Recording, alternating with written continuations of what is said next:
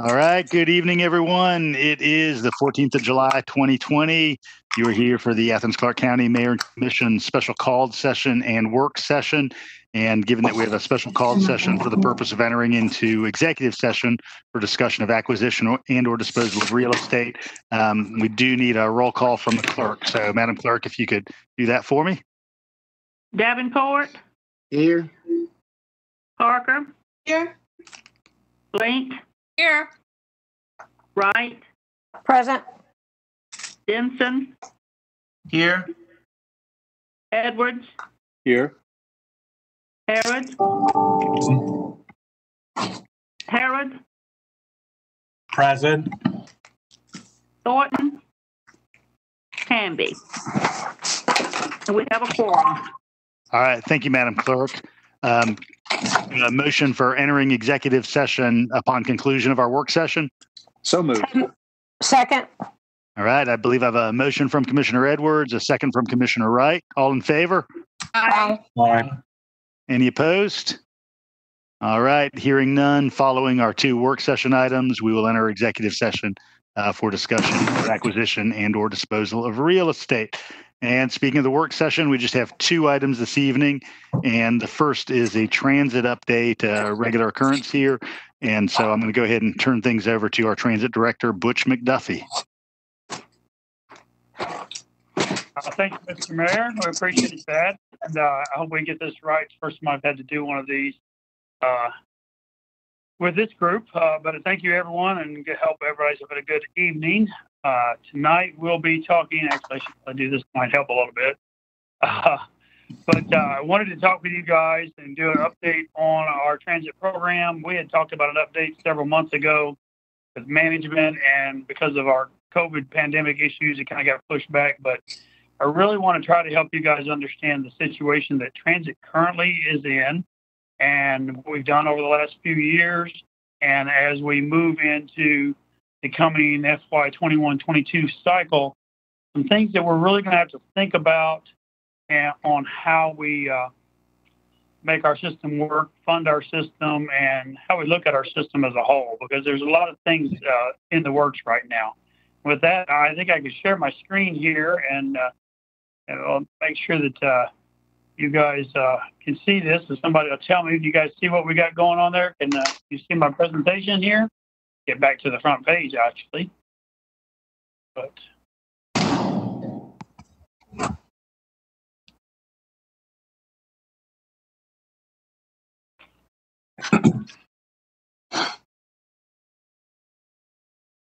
okay, can everyone see that? We've got it. Awesome. Okay, well, again, you know who I am, so we'll skip that part. But anyway, again, we're going to talk about our current services and our service area, our funding, our major projects, things like that that are going on. Our 2018 to 2022 transit development plan and our system development, where we're at in that process, some of our service delivery challenges, and of course, our 21 and 22 operating budget and funding outlook.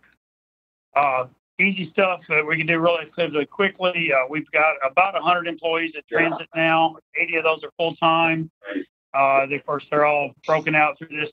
Most of them are in operations. Everybody knows that. We've got two major facilities, multimodal center, which opened in 2006, and our operations and maintenance facility over on Pound Street, which is actually opened in 1976. So it's been there quite a while.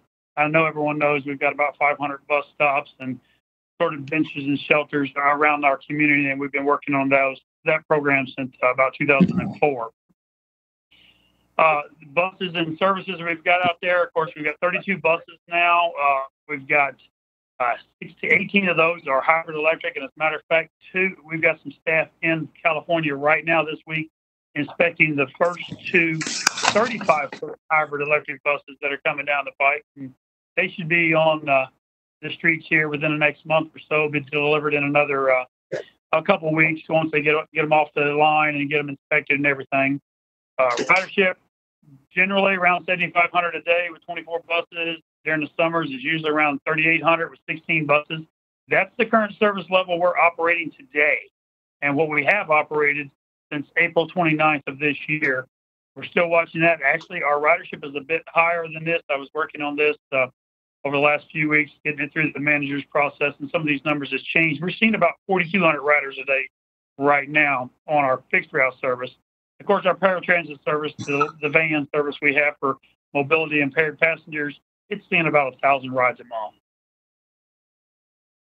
Our service area, we've pretty much have the same footprint we've had for the last 15 or 20 years, except for the area that's up in the Highway 29 Danielsville Road corridor out to Spring Valley Road. That's our Route 30 district that we started back in 2018, 2019 timeframe. Other than that, this is pretty much the same footprint we've had for many, many years.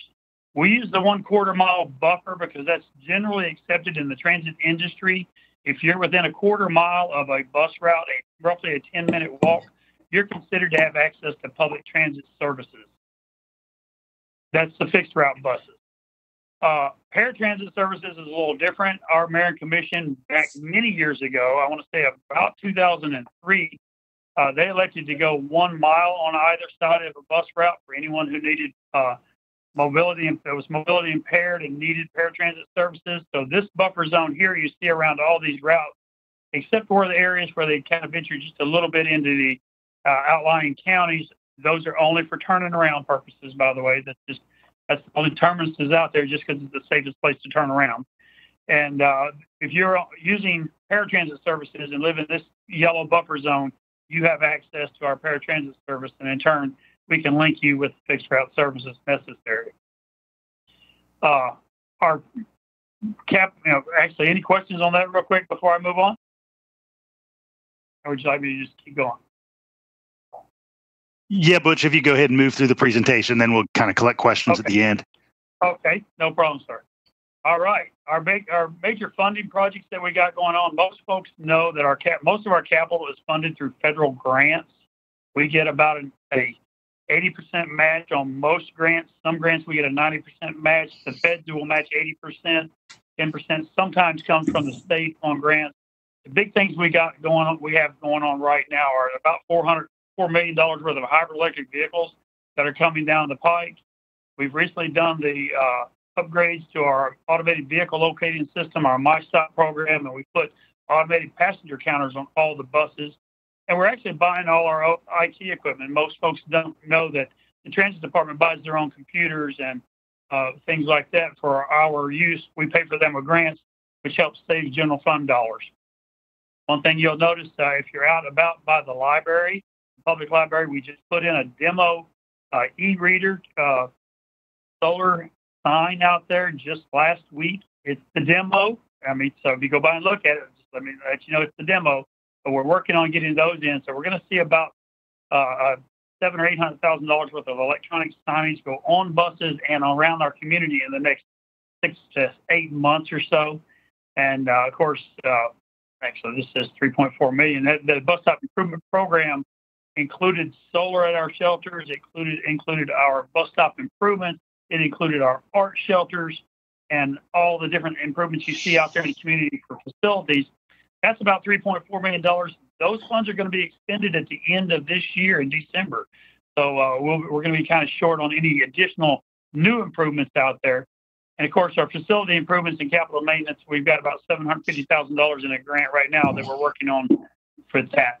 That's kind of outside of the CARES grant. We'll talk about CARES grant a little later in the program and presentation. Here's just some of the pictures of the things that we're doing out there. You've seen the buses, some of those great new shelters that are out there. The art shelters have really been a big hit.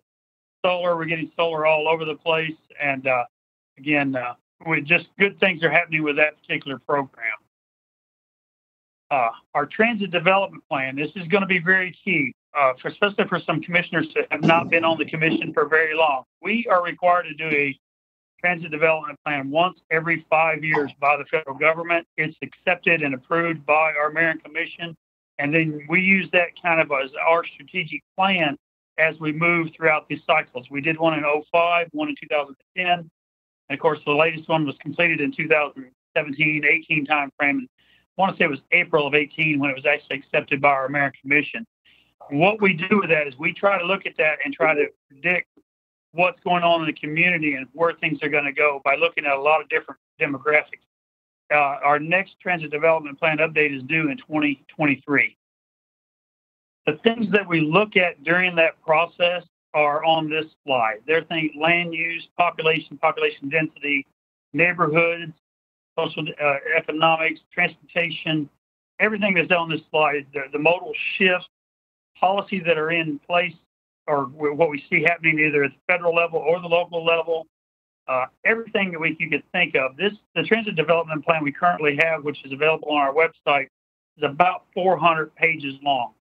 It also has information in there about finance and cost projections. It has things like what we would want to do for frequency, days and hours of service coverage. One of the things we had in this last one was to do increase our frequency and our hours of service. Well, we got some of that done. We didn't get a lot of that done, and that was because of funding issues, and we'll talk about that a little further later. Service coverage, expanding routes, super stops. We've got about $500,000 in the T-SPOS money to build super stops. However, that funding is in one of the out tiers. I want to say it's in 22 or 23, but the funding's not quite available yet, and it's really not enough to do what we had really envisioned in the first place.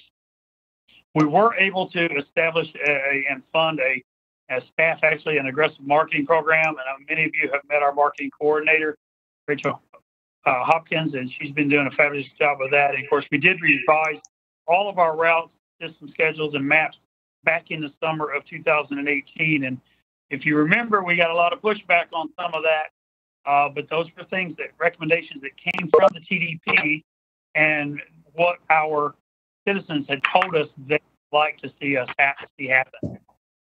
The challenges that we've had with this, though, is really paying for some of those initiatives. Each year when we go through the budget process, staff will submit new initiatives. They don't always make it through the end of the budget cycle. I know there's a lot of competing funding things out there, and we got 20 plus different departments that all need money, and revenues are down and things like that. But just in general, if you want to operate a regular fixed route bus, one bus, 12 hours a day, 7 days a week, it's going to cost us about $300,000 a year. So we have to remember that when we start looking at expanding services and things like that. Whenever you do things like that, you also have to remember you have to expand your staffing and your support and your equipment proportionally. You've got to buy new buses if you're going to have new service on the street. You got to have new maintenance, new mechanics, new route supervisors, and of course, new operators as well. So identifying funding for operations and maintenance has been the biggest challenge we've had literally in the coming up on 19 years that I've been here as your transit director, and finding funding sources to keep this system going and keeping it moving, keep its nose above water, and of course, expanding services. We just have a challenge with that. Some of the other challenges that we have today is on-time performance. For example, Route 20 is the same footprint Route 20 was. That's the one that goes from downtown to the mall along Atlanta Highway and back. It's the same footprint that it was in 2001 when I came here. Back then, we were operating 1 hour frequency, could maintain 30 minutes out, 30 minutes back, and we could maintain that frequency relatively easily.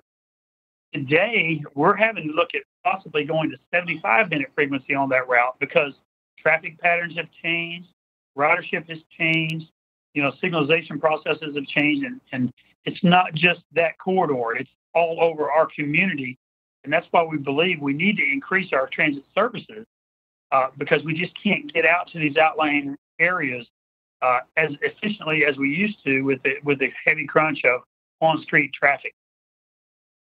Staffing has been a challenge for us for the last 36 months or so. It's just very hard to get qualified transit vehicle operators, mechanics, and folks. Everyone knows our economy was doing very well up until the last few months, and jobs are plentiful, and getting the folks out there to drive buses is just hard to come by. We recently ran an ad for a transit vehicle operator for 14 days, and we got 10 applications.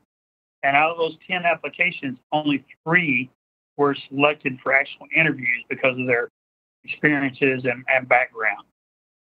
The other challenge that we have is our operators are dealing with a lot of abuse on the street. So we've got passengers out there that are really being verbally abusive. We've had operators threatened on a regular basis and being just treated very rudely and inappropriately. And we try to do the best we can for every passenger we have on the street. But unfortunately, there are passengers that just think that they just don't treat people well, and that's just unfortunate. We often run into issues of having to bar passengers for unruly behavior or threats or even in violence. Luckily, we've only had a couple operators in the last several years that have had an actual been assaulted, and but we want to protect our employees as best we can, and we think we need to look into our policies on how we can do that further on in the future. Ridership changes has been another big issue that we're having to deal with. Because of the COVID-19, we've seen a huge drop in ridership. We also saw a huge drop in revenue. And I know everyone saw that across our community and across our nation, is that ridership over the last couple fiscal years before that was down quite a bit. And really it's dropped about 40% since 2015. That comes from a lot of different things. Really, it comes from things like we've had some expansions of campus transit out into other areas of our community, medical school campus or the vet school. We've got things going on with apartment complexes operating their own shuttle buses. Uber, Lyft, ride-sharing programs have changed a lot of things. And, of course, our downtown density has changed quite a bit. Young people's travel patterns have changed immensely. And the big drop in our ridership is UGA-affiliated ridership. And it's just young people's patterns have changed. They don't want to wait for buses anymore. This graphic here will show, back in 2015, we had about 1.5 million rides. Of that, over 800,000 were UGA-affiliated rides. And local, what we call year-round ridership, was almost 700,000. Well, that flipped in 2017, almost equaled out. And it spiked for local ridership in 2018, and we were up to 788,000 rides, local rides in 2019, but we only had 450,000 UGA rides. That's 1 million rides less than what we had 5 years before that. Just because our students are using different forms of travel. The other problems we have is frequency of service. When you send 4 buses out on Riverbend Parkway and all 4 of those buses are filled up every 15 minutes at capacity, people take a different bus or they take a different route, and we just don't have the equipment or the funding to add additional buses in those corridors. The reason why we can't do that is exactly what's on this slide. Since 2015, our budget has remained essentially the same. As a matter of fact, the FY21 budget is $16,000 less, operating budget, $16,000 less than what it was in 2015. This has happened because we've been trying to save general fund money. We've been trying to find other ways of funding our services, and we've used alternative funding, but we haven't grown any. There's no growth in our transit system in the revenue side of it. And we can't, although we've dropped the general fund contribution by as much as 30%, since 2018, when we started using the Transit Enterprise Fund net position, we've saved over $5 million of general fund money. Budget stayed the same. However, we got no new transit services from that, but we did save the general fund, which has been a priority. Revenues are also down exceptionally because of the ridership changes. Here's another example of our operating budget. This is what we've done. 31% of our budget is paid for by general fund. So roughly 69% is paid for through other means. And as long as we stay in this cycle, we're never going to see an increase in transit service, or never going to be able to afford increased transit services without new revenue streams being identified. This leads me into what's going on with the CARES Act. This year, we were very lucky. We worked hard with our local partners. We worked hard with our national association and stuff. And when the CARES Act came out, transit did very well across the country. And we were able to get just over $10 million to help save the local investment, local general fund dollars between January 20th of this year through June 30th of 2021.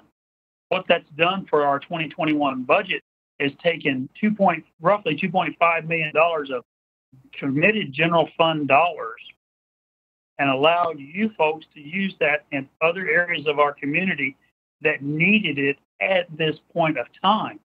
So our general fund investment this year in transit is zero. That's a 100% reduction, which is great on one aspect, but on the next hand, it hurts us because when we go into FY22, we're going to have some very significant challenges. We've got what was going to be about $1.8 million in general fund and about $800,000 in our net position. That would give us roughly a $2.6 million shortfall. And I know we've heard a lot of discussion about going fare free. We want to go fare free in FY22. Moving forward, we're going to be about $3.5 million short in revenue as we go into that budget cycle, which honestly is not that far away. CAP will start working on that budget as early as November, December, and making projections on what we're going to be submitting to you folks as we go into the fiscal 2022 cycle. One of the things that we'd like you to understand is that the Transit Department does provide a very vital service to our community. We actually do operate at a very high level of efficiency. We reach about 80% of our urbanized population. The majority of our funding comes from sources other than the general fund.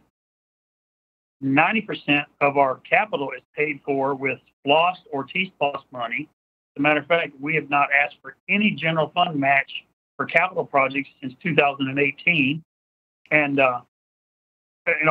we're doing very good, but we just cannot continue this process over the next couple of years without identifying some other alternative funding sources.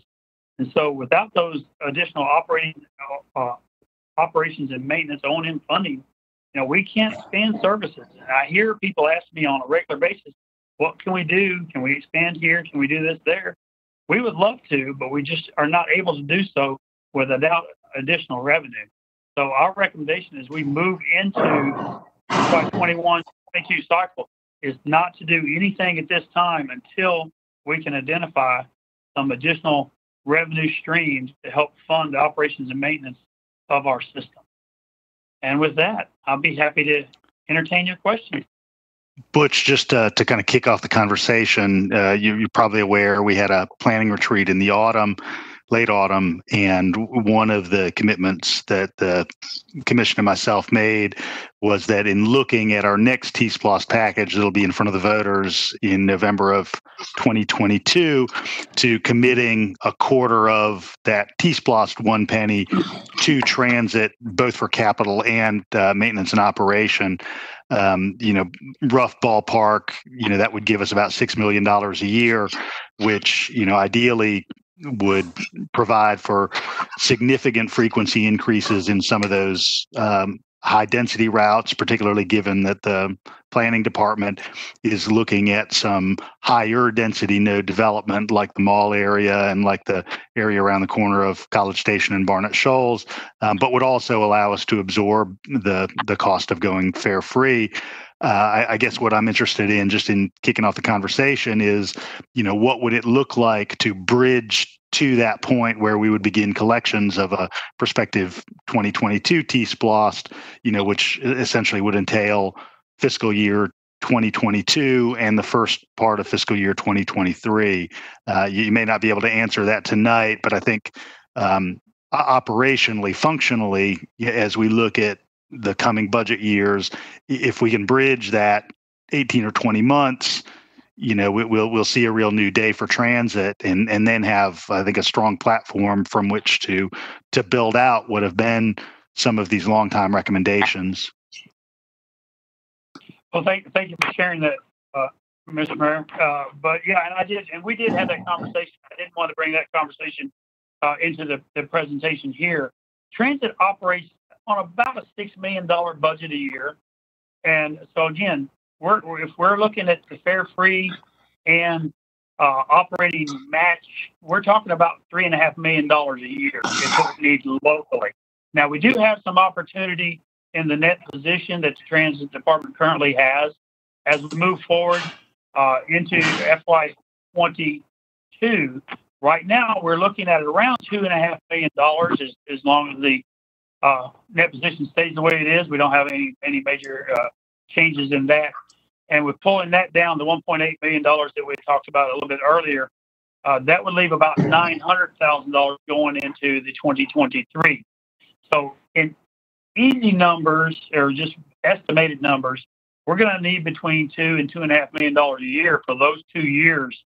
And I, of course, can do those numbers a lot more accurately, but just general, about $2.5 million a year to get us to that T-SPLOST 2023. I assume the collections would be fall of 23, or is it fall of 22?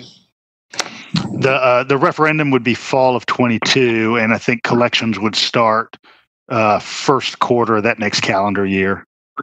You go first quarter of calendar 23. So yes. So then again, getting through 23, yeah, we're talking in general somewhere in the $4 to $5 million to get us to that point. Now with the net position, we might be able to get down to around 3. But again, I'll have to do those numbers and really crunch those numbers for you. Get our finance folks involved in that conversation. Okay. Well, I see Melissa. Yeah. I was wondering if maybe the attorney could address some of the legalities of, possible like add-on fares or fees to motor vehicle registrations that could help fund our transit system. I know that other communities do that, probably not in Georgia. I'm just wondering if as per state law, could we possibly do something like that? Maybe that's something that we could have Judd's office investigate as they look at the corollary between state code and local allowance. Or, some kind of add-on fee when it comes to, some of that denser development. If we're going to do those nodes, if maybe there is, annual fees or taxes per bedroom or something that assumes that, if we're encouraging denser development to have transit access, maybe there's some kind of annual revenue coming out of that development that goes directly to transit. Yeah, that is not an area that I have researched, but we'll have to do so immediately and get some guidance from the commission on that issue. And some communities have, I forget what they call it, but it's, a tax where, I guess it's a commuter tax, and I'm not sure how they determine it. I guess maybe they work with major employers, but determining, fees for people driving into the county from other counties, and then that helps to service local transit. The last time I looked at that, Melissa, was maybe 5-ish years ago. And I remember at the time, state code didn't allow for that. You're probably aware that New York City and some other big metros have identified that as both a way to raise some revenue as well as a way to decrease congestion. Maybe that's something we bring up with our state legislators. We're facing dire revenue shortfalls in our transit. We want to encourage smart, dense transit accessible development, but we need to keep our transit services up. So maybe we can have some discussion about changing some state laws on that to enable dense urbanized communities to keep some decent transit service available.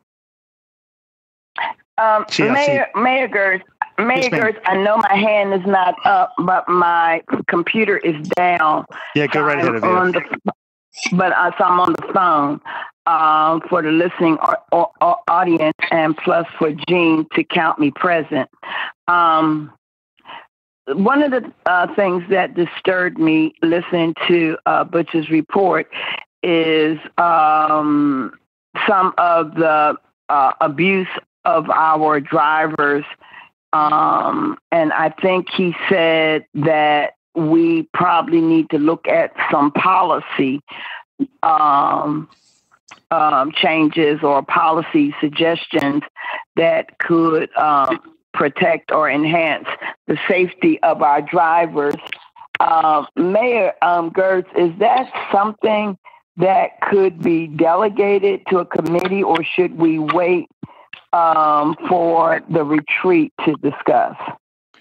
It may well be an area of committee examination. I'd be interested in kind of a follow-up report from Butch, you and your staff, just to give us a little bit more of the nature of these, and that I think then gives us some foundation to understand, okay, well, what solutions may there be to the specifics of the problems we face?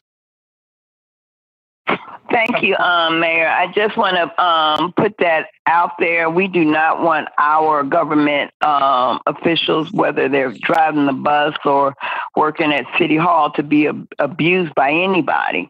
And I don't want that to go over or underlooked. So thank you. Thanks, Evita.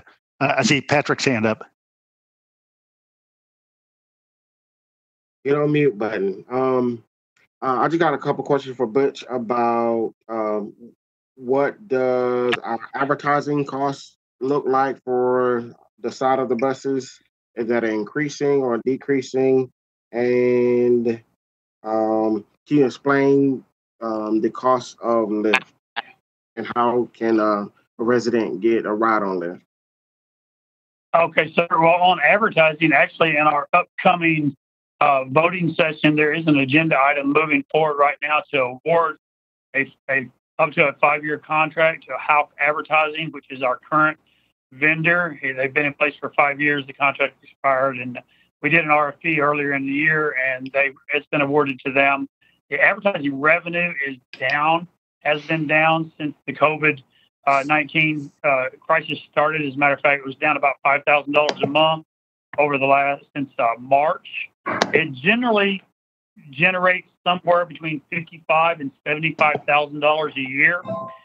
In the contract, there is a guaranteed minimum, about $55,000 a year.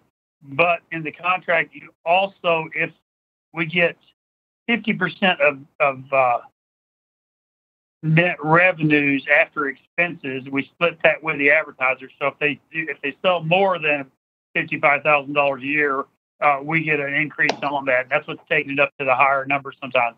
But we've never seen more than about $70,000 a year for onboard advertising revenue. It's just not a great market. A lot of that is a lot of the people that make money on that, they do it with advertising on shelters and other type of advertising. It's not the bus billboard type advertising. So that's where we're going with that. But you guys will see that agenda item coming through this month for approval. And they're a great company. We've been working with them for, like I said, 5 years now. So we hope that you approve that and we move on working with them. As far as the Lyft, there is a process. The Lyft services are a federally mandated program that goes on whenever it's included in the grants that we get for operating funds. I often have said to the manager, I read that 50-page contract, although I know the mayor signs it, but I read it real close. And it's one of the things that we have to do. It's called Complimentary ADA Paratransit Service is the official name. We call it the Lyft. We're required to do that by the federal government up to 3/4 of a mile on either side of a route. Again, like I said earlier, back in 2003, our local government elected to do 1 mile on either side of the route, and that was that buffer zone that I showed you earlier on the map. An individual has to be medically certified to use that service. So they have to have a mobility impairment that prohibits them from riding the regular fixed route bus. And there's a lot of different caveats to that. It could be a heat-related medical issue. It could be a cold-related medical issue. It could be because they are wheelchair-bound. They can't get to the bus stop because there's no sidewalk to the bus stop. There's a lot of different things that go through that process. But individuals that need information on that can either go to our website, the Athens-Clarke County ACC Gov adjourn.com/transit. They can download the application there, or they can come see us and we'll get an application, or email us and we'll email them an application. They fill it out. They get their doctor to fill it out, certify it. Our staff, it's returned to our staff. We have staff that's trained in how to certify these folks under the ADA programs. They'll review the application, provide them that certification if they qualify, and then they call in and schedule their trips. They have to do that in some cases up to 2 weeks in advance. It's kind of, the demand response program is a dial-a-ride. You call in, you request a trip. The operator has the ability to negotiate the trip with you within an hour or so, either side of your original request, because we're trying to get more than one person on the van. We'd like to have 2 or 3 or 4 people on that van instead of just one, because it will pick you up in front of your residence or wherever you need to be picked up in front of and take you to your destination within a mile of any fixed route bus service. And then it'll pick you up after you've done that appointment and return you to where you need to go. But anyone that has questions on that, they by all means can contact us, at the transit information booth and get applications there, or they can email us and we'll be happy to guide them in that process. Does that help? Yes, thank you. Just one quick follow-up question. So the federal government gives subsidies for that program? They're included in the overall grant. It's a percentage. Right now, it's around 10% of the overall grant. So we get about 2.5 from them. I think we're putting about $300,000 a year in that program. We currently have 5 vans. We're funded to operate 3 vans, 12 hours a day is what we do. So they're out there, those vans. The other 2 are just spares, ones are down for maintenance. But we operate about, I want to say it's 28 hours a day of service. So we have less in the middle of the day. You have a bigger demand during peak times, 6 a.m. to 9 a.m., and then from, say, 3 until 7 p.m. You don't need as many vehicles on the street during the middle part of the day. But it's just part of the overall funding process. All right, thank you. Thanks, Patrick. Let's see. I've got up on tap Tim, and then Allison and Mariah. Thank you, Mayor. And thank you, Butch, for this presentation, this update. Obviously, really appreciate all the work y'all do, and especially getting that grant to free us up for all that money. That's huge. So, the first question I had was, so you talked about the need for the fact that we have those really dense ridership routes, like on Riverbend Parkway, the UGA crash really high. Have we looked into possibly getting articulated buses for some of those routes so that we could actually have more capacity on the buses there? We did. We looked at articulated buses about probably 6 or 8 years ago.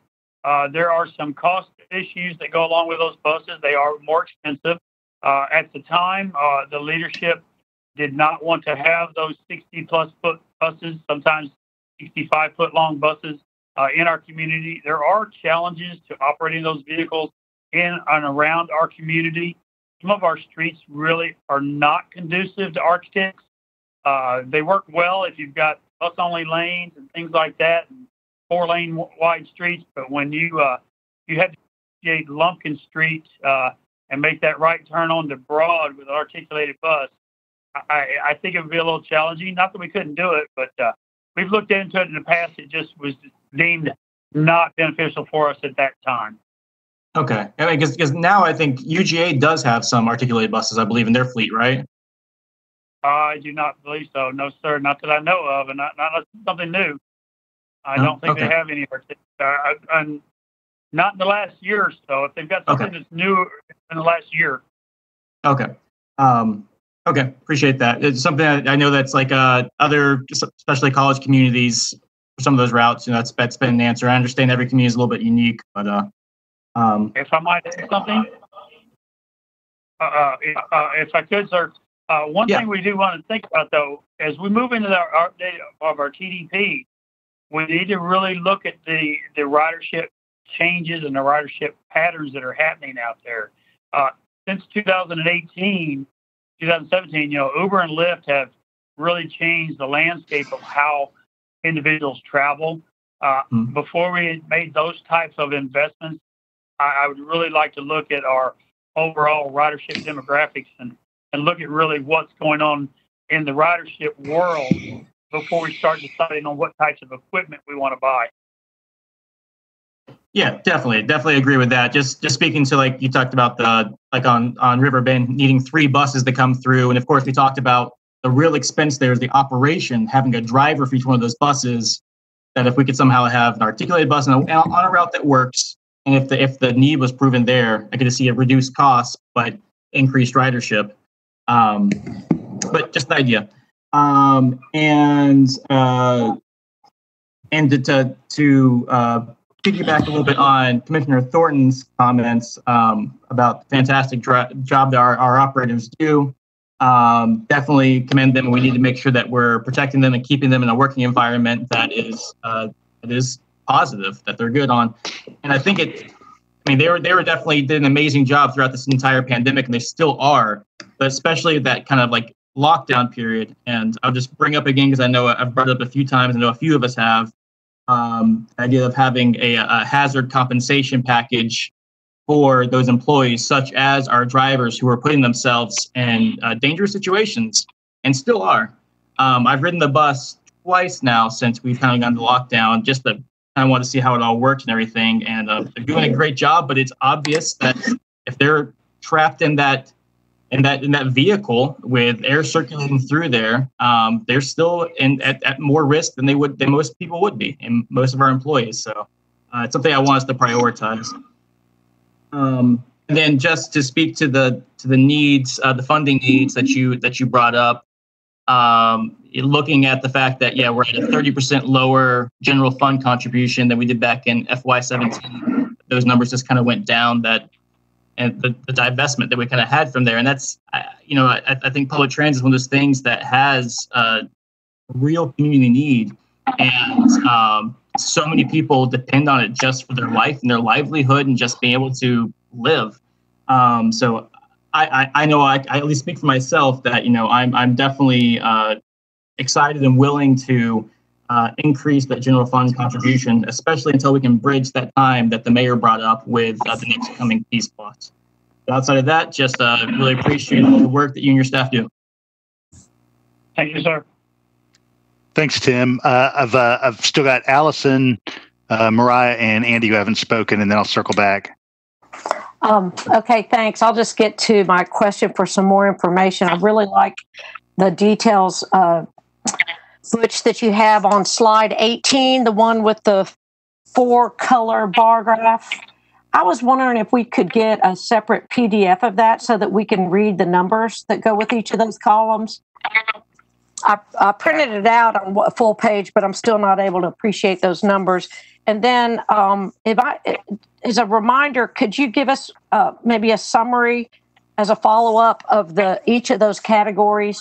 Because it's my understanding that the fare box that comes in is relative to how much the federal amount that we get in, as well as maybe a description of the enterprise fund, so that we have just sort of a description of each of those categories. I can do that, ma'am, and it's not quite correct. The fares are separate from any federal money. Okay. Fares are just fares. They're just whatever we collect. Now, the fare revenue does include the UGA contract. So when I talk about a fare box revenue, that's money. We collect money at the fare box. That includes the UGA contract and fare revenues. What we have here is the general fund revenue. We have fare box revenue, and we have grant revenue. That's the 3 primary streams we have. The 4th stream that we have starting in 2018 is Transit Enterprise Fund net position.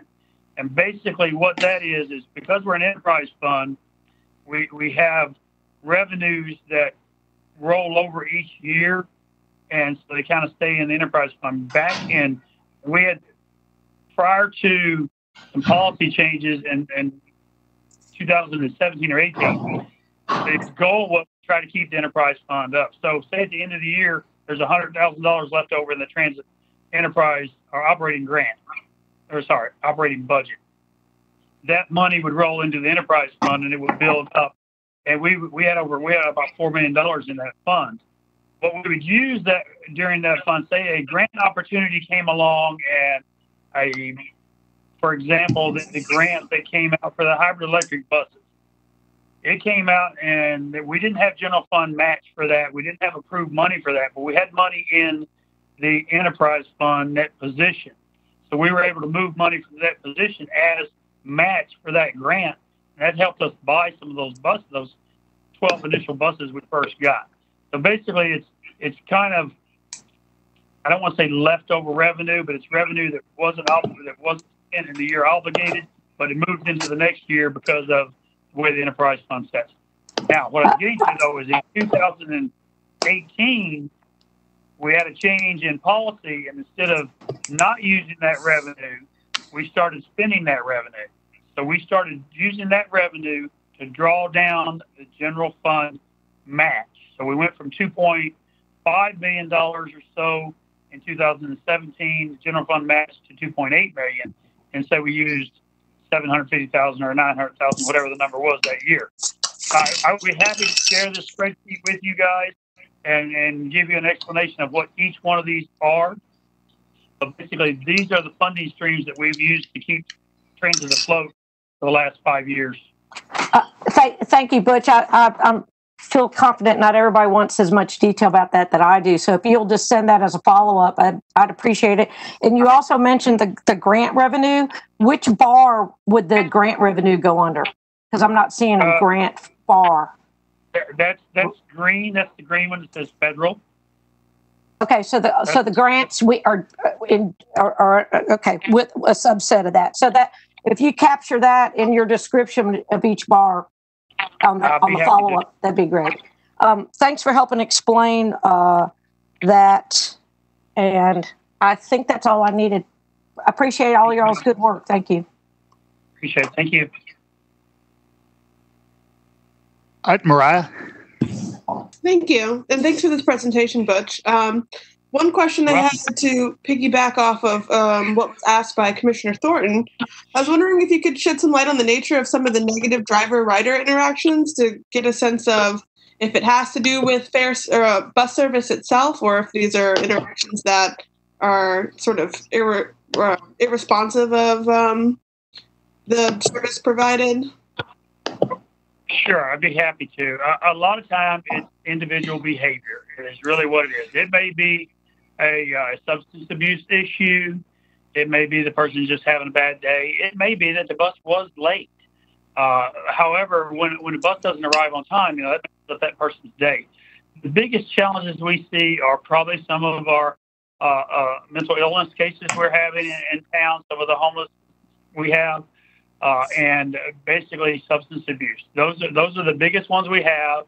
People get on the bus, they don't want to act appropriately. We have a set of rider rules and responsibilities that have been in place for many years. They're very general to the norms of civil activities and day-to-day life. And like if someone wants to get on a bus carrying an open container, we won't let them do so. And then they may get irate about that. Sometimes there's just, they're agitated, it's heat, whatever I might relate it. But we actually have a report on every single incident we have. We have a barring policy that has been in place and was vetted through the Mayor and Commission probably at least 10 years ago, where there's a barring process, an appeal process, a way you get someone to have the bar lifted. It goes through my staff, it goes through my office, and up to the solicitor's office. And with PD, and I got to say, PD has been very helpful with us when it comes to dealing with this. They're very responsive. If we have an issue on the bus, they're there as fast as they can get there. But in general, it's just what I would say unruly behavior. Sometimes it's youth. Sometimes we get a lot of youth riding the bus, and kids start acting out. They start getting loud, or they want to swing from the stanchions while the bus is going down the road. And then the driver, because they've got to ensure safety for all passengers, says something to them, and then next thing you know, they're being cursed at or spat at or even shoved. We've only had two physical assaults in the last probably 3 years, and we'd love to keep it like that. And I have to say, with dealing with 1 million+ riders a year, it's a very, very low percentage, but it does happen, and it's getting worse, and that's what we're concerned with. There are some Athens-Clarke County policies that are in place that we use with the police department. I'd be happy to share those references with the managers, and of course they can pass them on to you folks about impeding a Athens-Clarke County employee in the process of their job and that type of stuff. That's generally what we use. It turns into trespassing if they violate those types of things and stuff. But it's few and far between, but it's 2 or 3 times a week in some cases. And like I said, in the last several months, with all the stress that I think everyone in our world has been involved in, it's getting worse. And we just don't want to have an employee injured. And we think that we need to say, look, if you don't follow the rules that we have in place for riding the bus, there's not a right to ride the public transit. It's a privilege, is what we tell folks. If you don't want to follow the rules and the proper norms and be civil with people, or follow hygiene practices or whatever, we have to do something about it, because we've got a lot of federal guidelines that we have to go by. And again, we could go into hours of that type of stuff, but we just would like you guys to know what's going on. I'd be happy to provide a report with numbers and types of incidents if you guys would like.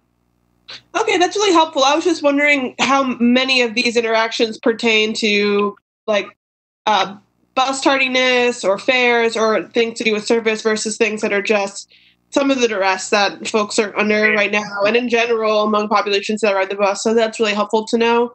My second question was related to with the transit development plan. Does that plan include? Wait, I wrote this down. Where we decide to put stops that have seats and covers? Not specifically. In some ways it does. In some ways it doesn't. That would mirror into our bus stop improvement program. In the transit development plan, we look at corridors, we look at points of origins, we look at destinations. Anytime we set up a bus route, we look at all that. We look at employment opportunity, education opportunity, services, medical, anything, the demographics of the community along that corridor. Bus stops and bus stop amenities are worked into that process. And in some cases, yes, they are identified. Generally, bus stops are placed somewhere between 750 and 1,500 feet apart along a bus route.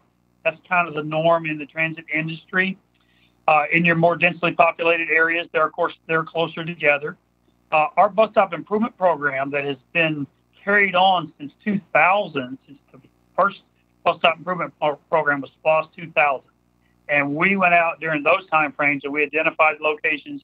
We had boarding, the criteria has changed multiple times, from number of boardings per day to the location to, what the point of origin of the destination was. In our community now, I would say probably 95 or 98% of the bus stop need that we've identified has already been built, it's already out there, and is being used. There are locations where we are unable to make improvements because of traffic, right-of-way, sight distance, things like that, because, you can't stop a bus right around a curve because you don't want somebody to come around the corner and rear-end it. Some places we don't have right-of-way enough to put in amenities because the property owner doesn't want to lose a couple parking places in front of their business. So there are a lot of different things that go into that, but we've got a very detailed bus stop improvement program that looks at just a ton of different demographic data about the location and how that location might be served. So be happy to share that with you as well. It's not specifically outlined in the transit development plan, put a bus stop here, here, and here.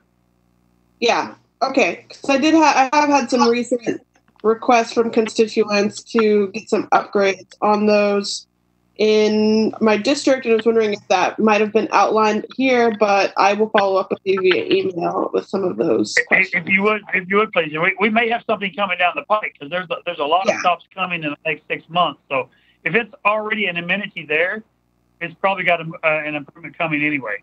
So we'd be happy to Okay, share that that. would be helpful for folks to know. Yeah. So I'll follow up with you about that. But yeah, that's all I had. Thank you. Well, and if you don't mind, Mayor, if I might, Commissioner Parker, if you could direct any requests for No, sure. Yeah. staff yeah. action through the manager's office, and we'll follow up on it. Yeah, for sure. Definitely.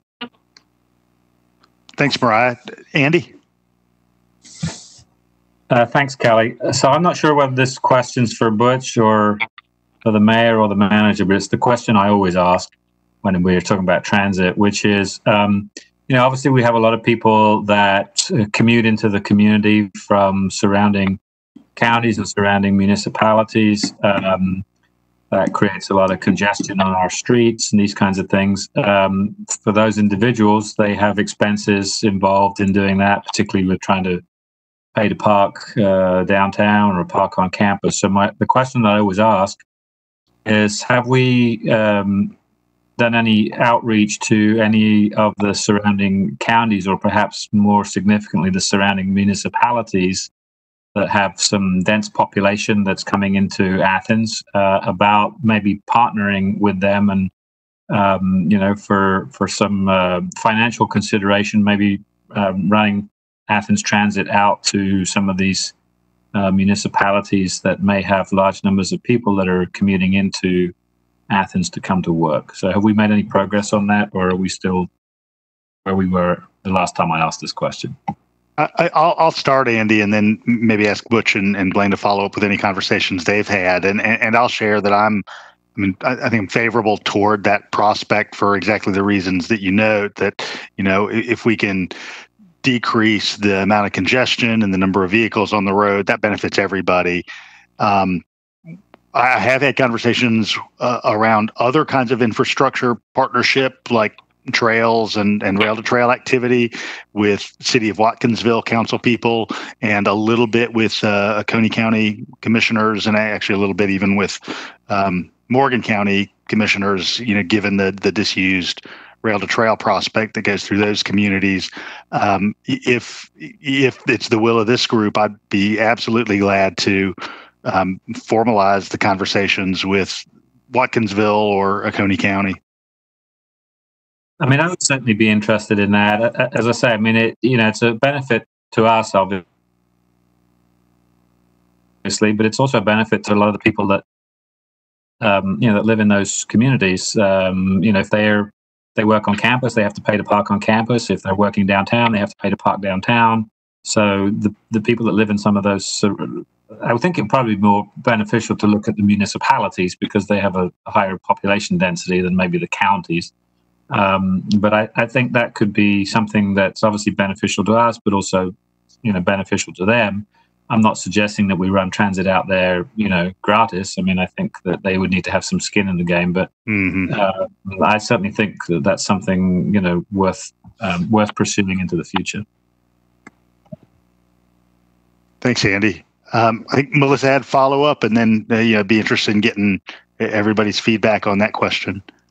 I have some questions that came up in response to others' questions, but also my wheels are still spinning about the idea of additional revenue sources. And, the Planning Commission is having conversations about, what is essentially transit-oriented development.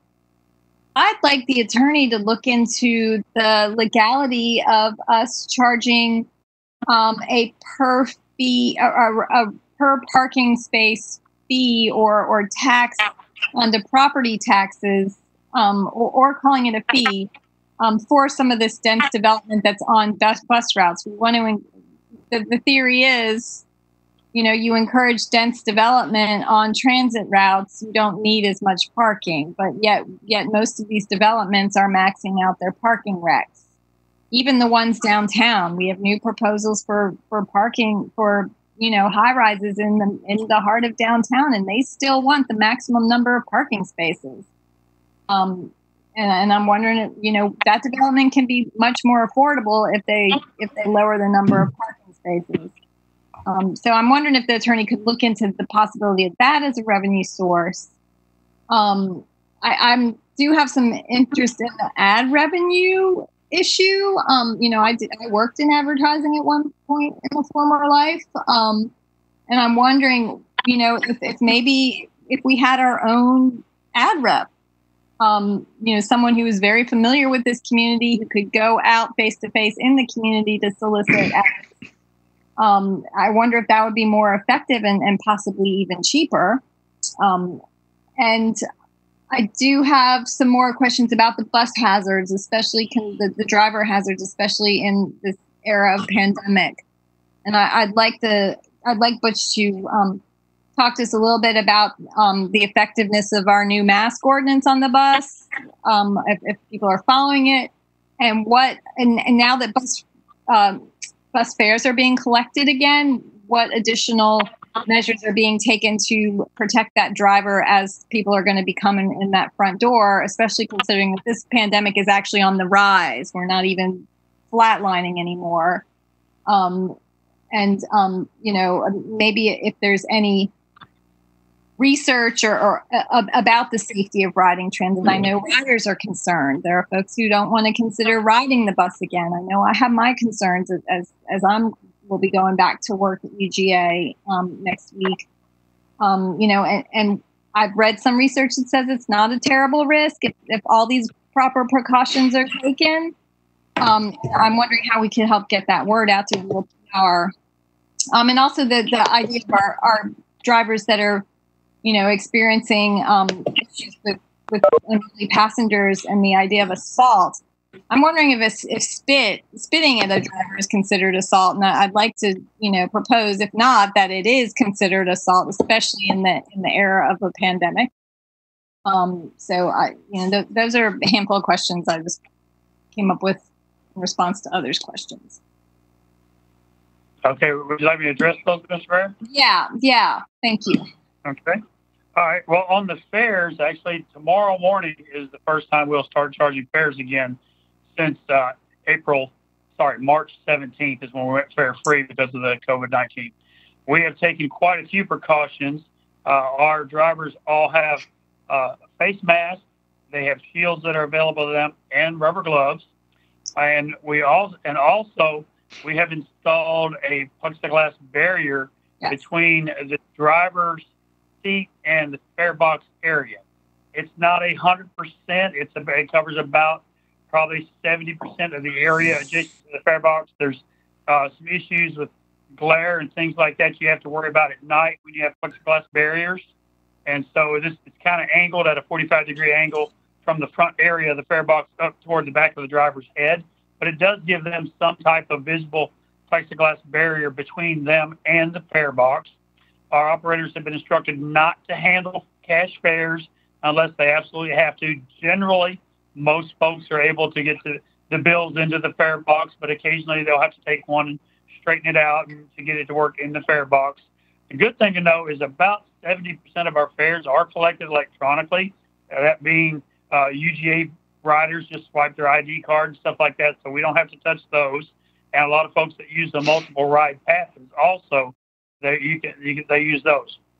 There's also the option of using token transit.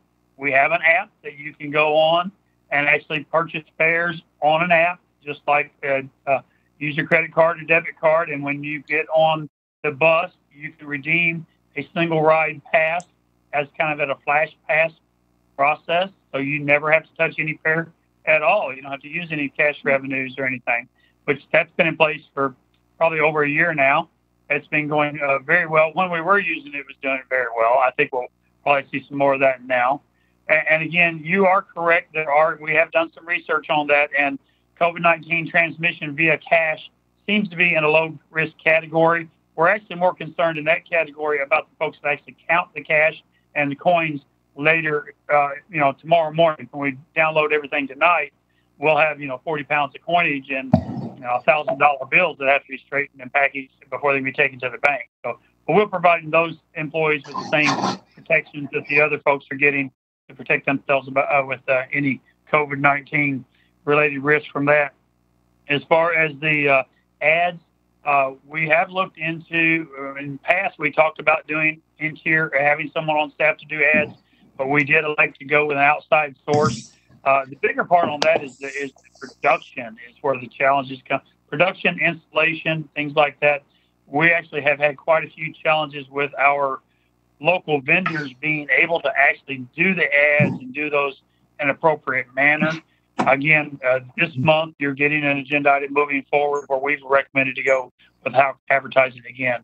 We can talk to them about getting more face-to-face folks here in town. They do have sales reps that are in town on a regular basis. I think, has that got all your questions? Actually,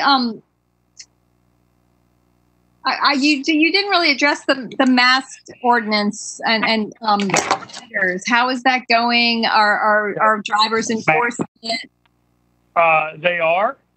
We've been doing so. Yeah, we had an incident today where 3 young people did not want to wear a mask and they were denied service. Good. We offered them masks.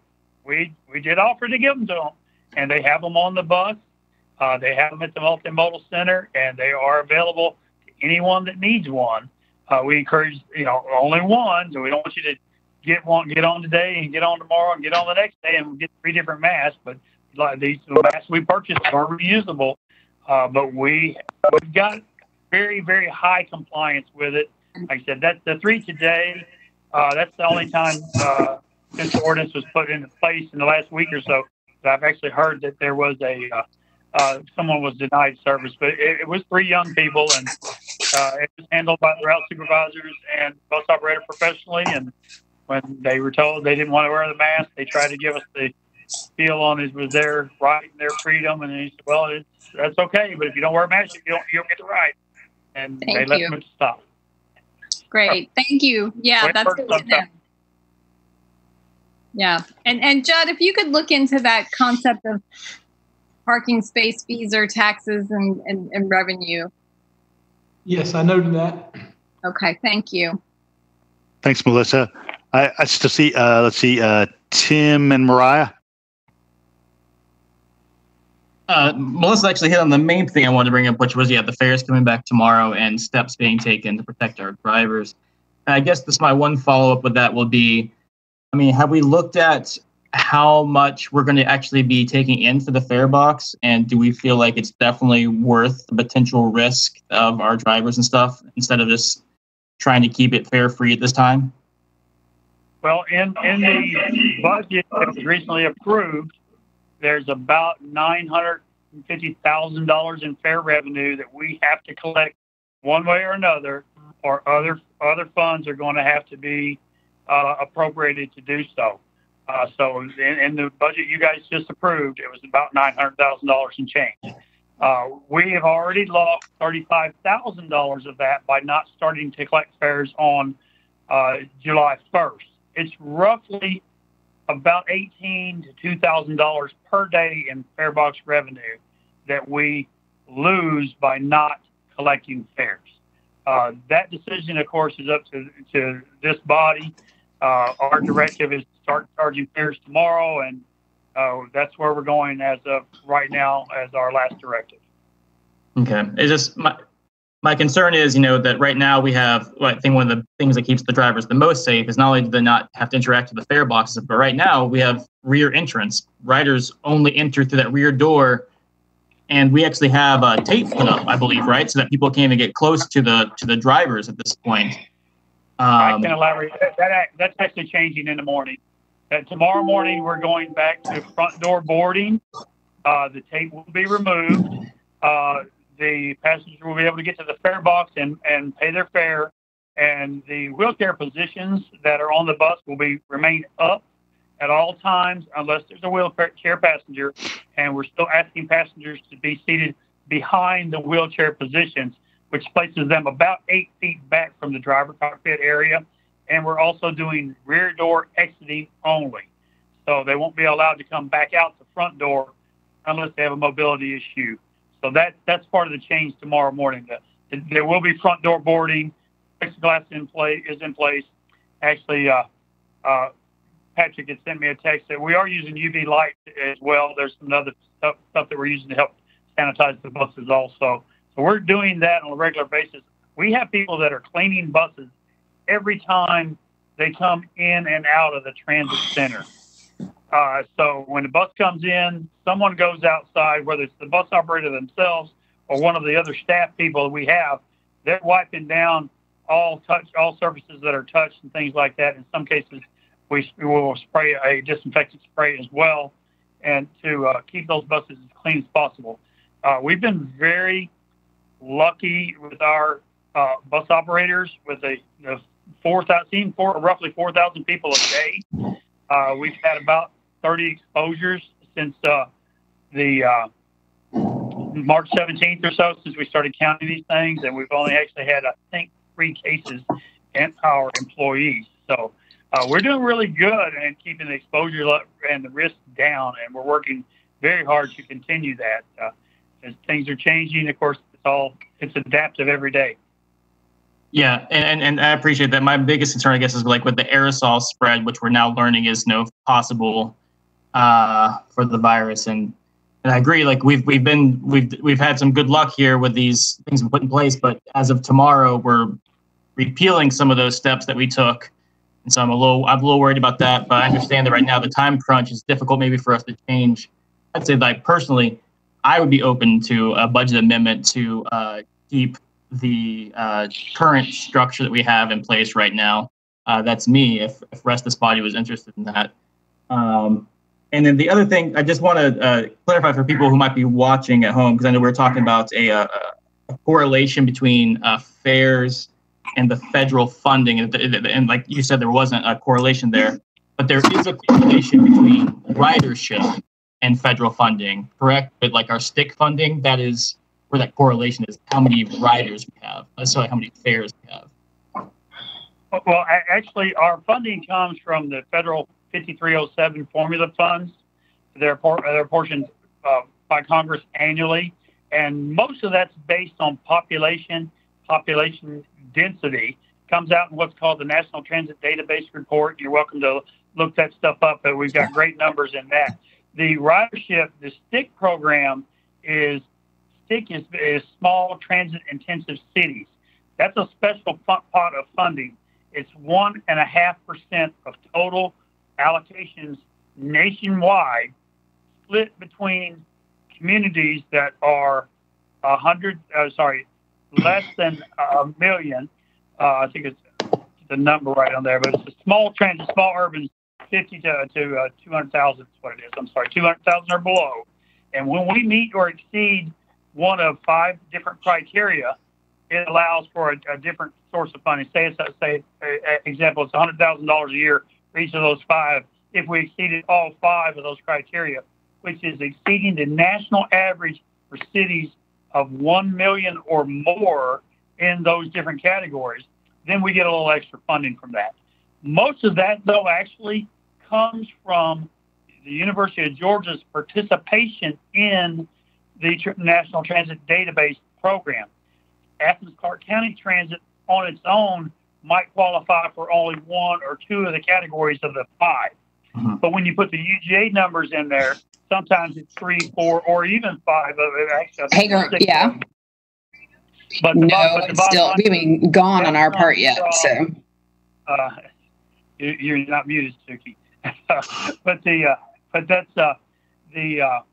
those numbers, that stick money, truly comes from UGA's participation, and we have to be very grateful for them participating in this. I know we give them credit on their annual contract, and sometimes it's several $100,000 a year. But if they were not participating in this program, we wouldn't see that $100,000 at all.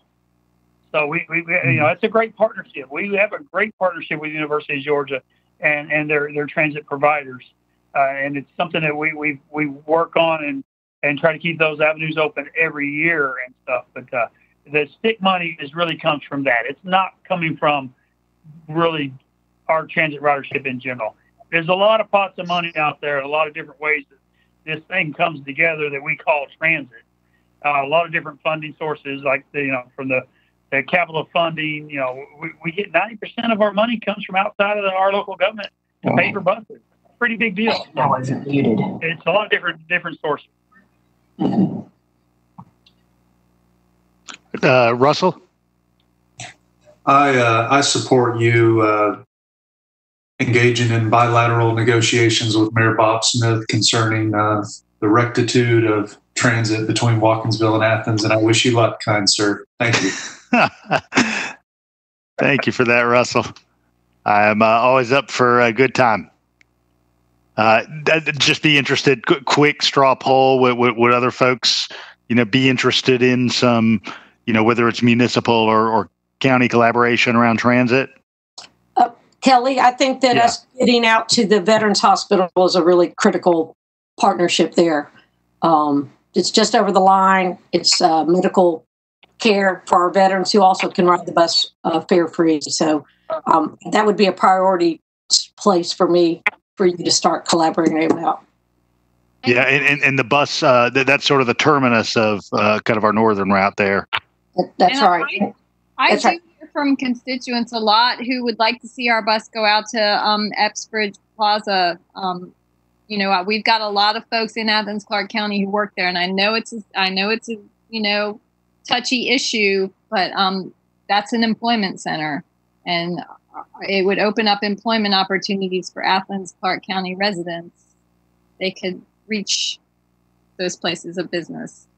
Although it would also open up shopping opportunities and take tax dollars out. So that's maybe a discussion we could have more in. Well, just so we manage expectations there, Butch, I think to add a new route altogether is on the order of about $350,000. Is that right? Yeah, roughly between $300,000 and $350,000 a year for a bus for one bus to operate 12 hours a day, 7 days a week. Yes, sir. I think it's worth mentioning too that there's the ability to change some of our routes, and I think the transit development plan brought forth the concept of those connectors further out, because right now every route which comes back to the multimodal center, and that limits on an hour basis how far out you can go. And so I think it was extenders where we were going to set up a couple of centers where we could like go to the mall, say, and run some longer routes, but that also is an investment of funds as well. That's correct, sir. That was the remote transfer facilities. We actually had about $500,000 in the T-SPLOS to build or design some of those. It did not include any operating funds for those. And speaking about Epps-Bridge was one of the highest requested corridors in the last transit development plan, 2017, 2018 timeline. And at that time, we have, and not only that area, but we've talked to other communities around over the years. And in general, we don't get a lot of support at my level for supporting transit going into other communities. I don't think people have a great understanding of the benefit it could bring to them. But that's a regional thing. And I know we use MACORS, and I know Mayor Gertz is on the MACORS policy committee, and there are regional studies out there and regional planning that's happening. Most of that's going into the road networks, but there are opportunities to look at transit options in those plans as well. But again, your neighbors have to participate.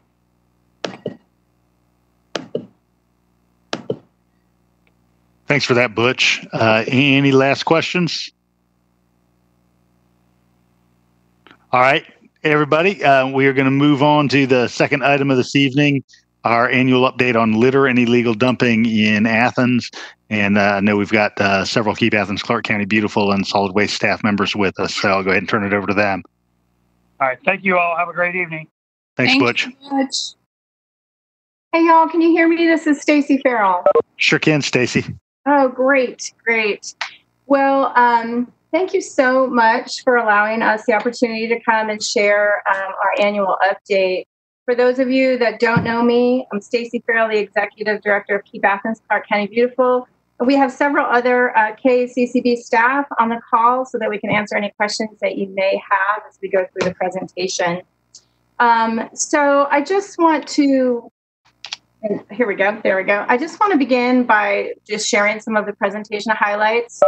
We're going to talk about the purpose of this, a little bit about the history for those that weren't here, and then some progress that we've had on litter abatement activities, of course, some of the challenges we still face, and then the next steps. I do want to say that, it's important to keep Athens-Clarke County Beautiful staff and other partners in the government that we do remember that beauty is a silent but powerful force, and that we really do think that it makes our community safer, healthier, and more livable. So that's part of why we want to keep coming and keep sharing what is going on in our community. So I'm going to go ahead and share with you the purpose, of course, like I said, was to provide Athens-Clarke County Mayor and Commission with an update on some of the initiatives and accomplishments and opportunities and then challenges that we have experienced over the past year. A little bit of history. In May 2018, we did come before you, the Solid Waste Department, and Keep Athens-Clarke County Beautiful, to present data on the impacts of litter and blight in our community. Some of those impacts, just to touch on that, of course, are the reduction of property values, which can be up to lowered by 15% because of blight or litter, the reduction in tax revenue, decline in property sales, construction loans, et cetera. But there's also increased costs for government, such as the calls for service that come into police and fire and code enforcement, along with refuge removal and disposal fees, and then maintenance costs for maintaining vacant lots that are blighted. And then, of course, there is the decrease in citizen investment, and that's really important to us because we want their participation in our community. We really feel like people's sense of place can be impacted by the feeling of a dirty or unhealthy environment. And so that's really important to us as well. So we also came into that presentation with some data that came from 3 different primary ACC departments. That would be building permits and inspections, the code enforcement division, the central services, the landscape management division, and then the solid waste department, which would include the collections and Keep Athens-Clarke County Beautiful division. And so we came to share our, cost for picking up litter in Athens-Clarke County, and it was quite shocking for everyone. You can see it was a little over $860,000 annually just to pick up litter. And so we thought that was something that we really needed to share because we needed to change some things. So what we did in that presentation is we talked about ways that we could break the cycle of litter. We talked about additional staff and some collaborative efforts that we thought might have an impact on litter and blight in our community. I do want to make note that those 3 primary departments and the amount that you see there, that's only those 3 departments. We also have several other departments in the government that we consider secondary departments in terms of litter and illegal dumping.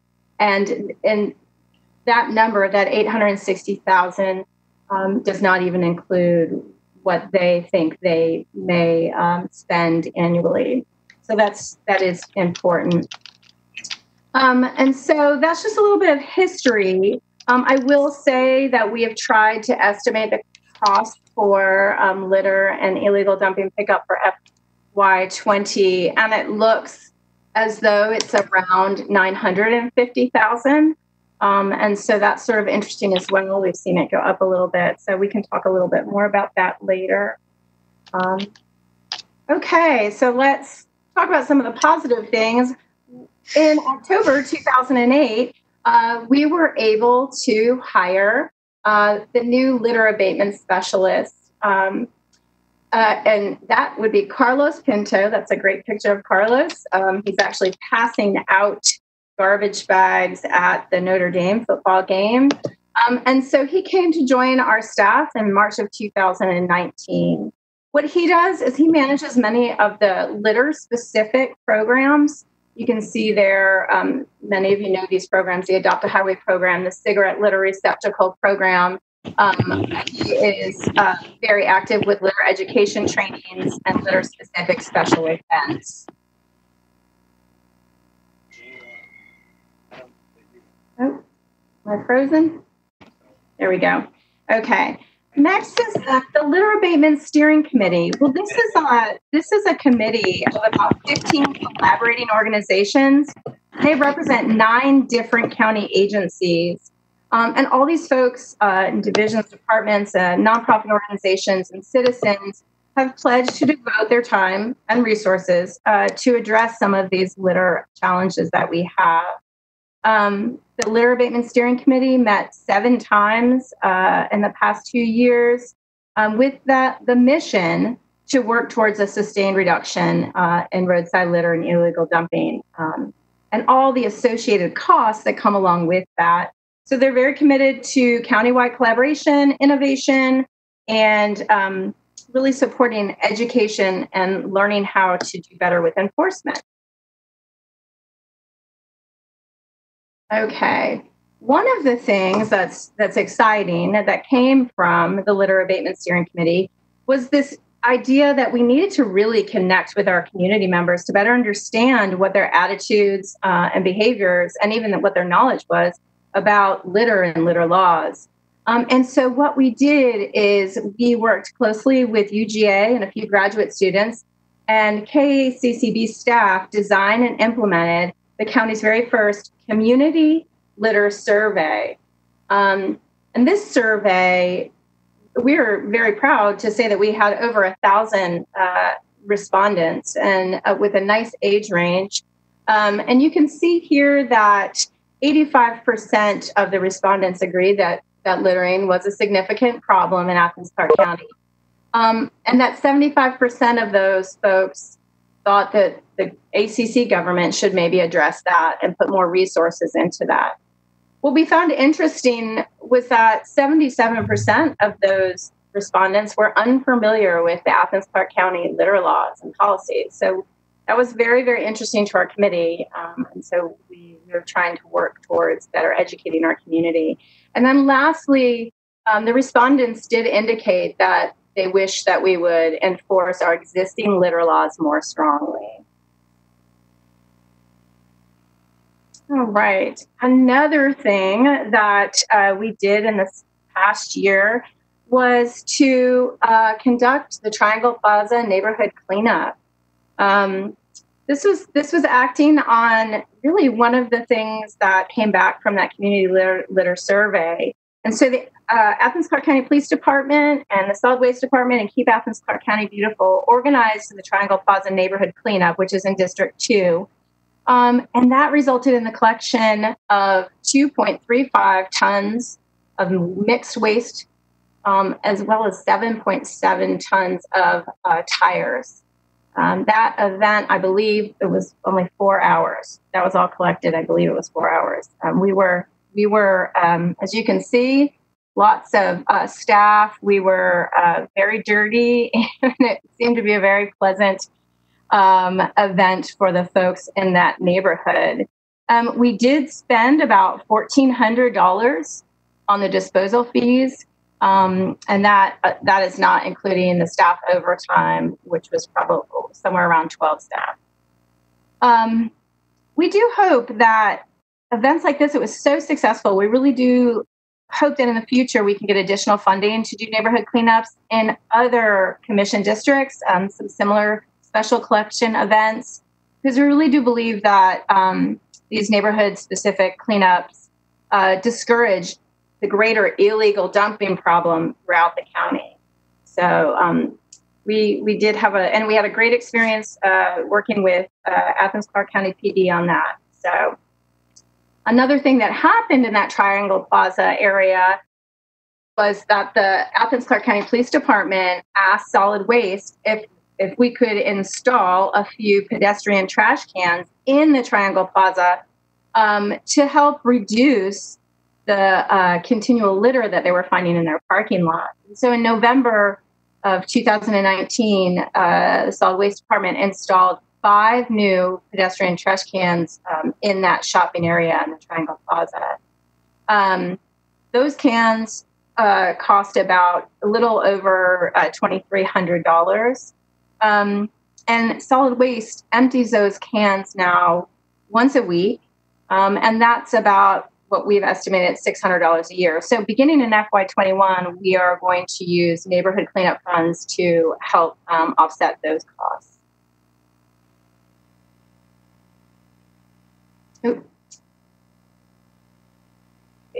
Okay.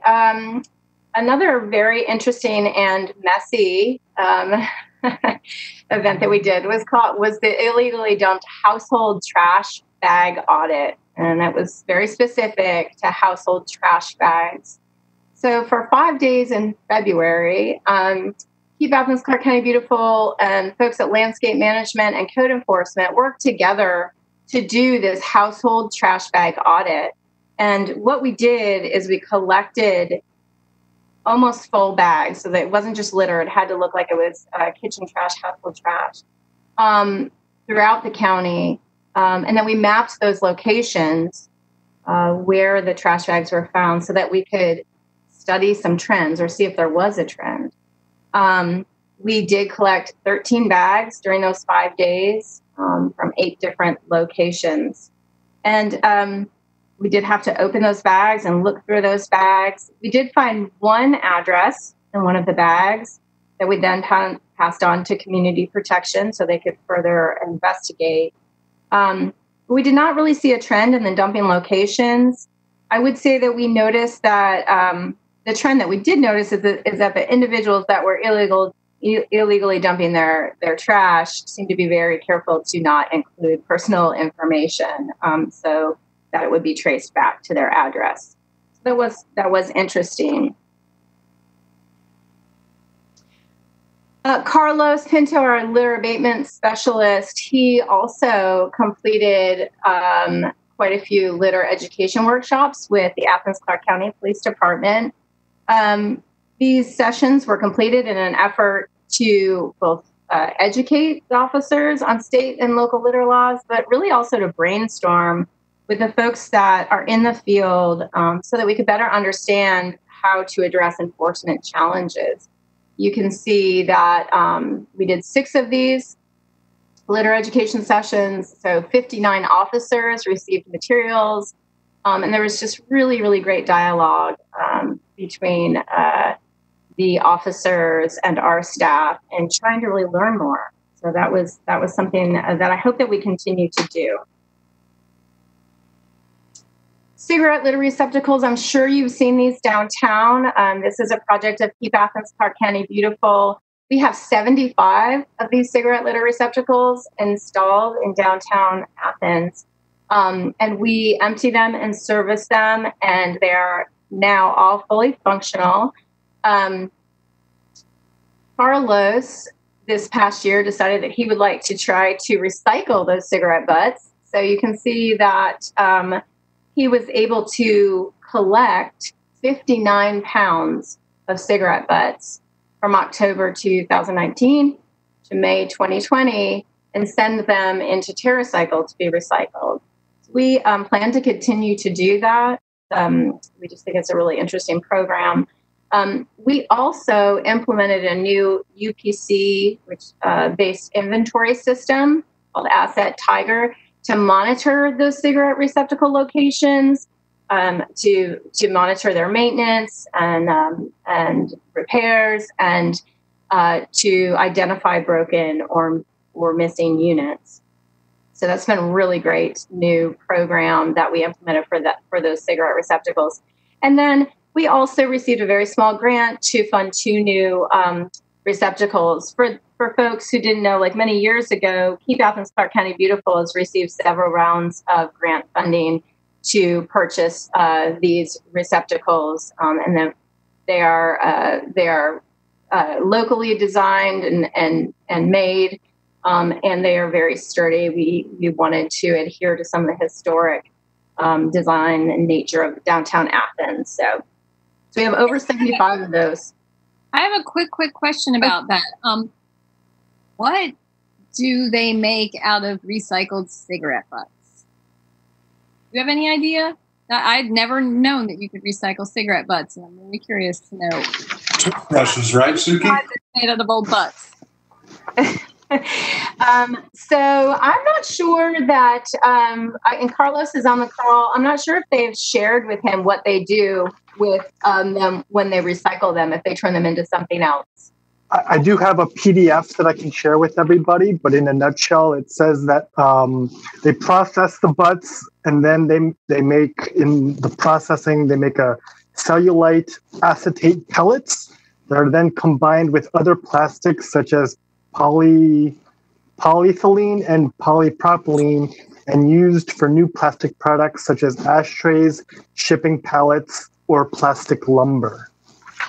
Okay. Thank you. All right. Yeah, it's very, very interesting. Yeah. But that's another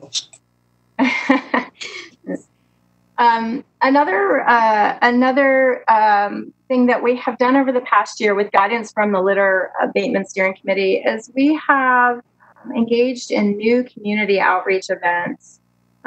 We really took a look at who our audience was and whether or not we were speaking to the choir sometimes, and how we really wanted to just really get out into sort of some new communities. And so we did collaborate and partner with several other folks and other events, including here you can see the, East Athens First Friday events, the ACCPD National Night Out, some of the Leader Services cookouts. And so we really tried to get out and spend a little bit more time with different communities so we can look at this litter issue.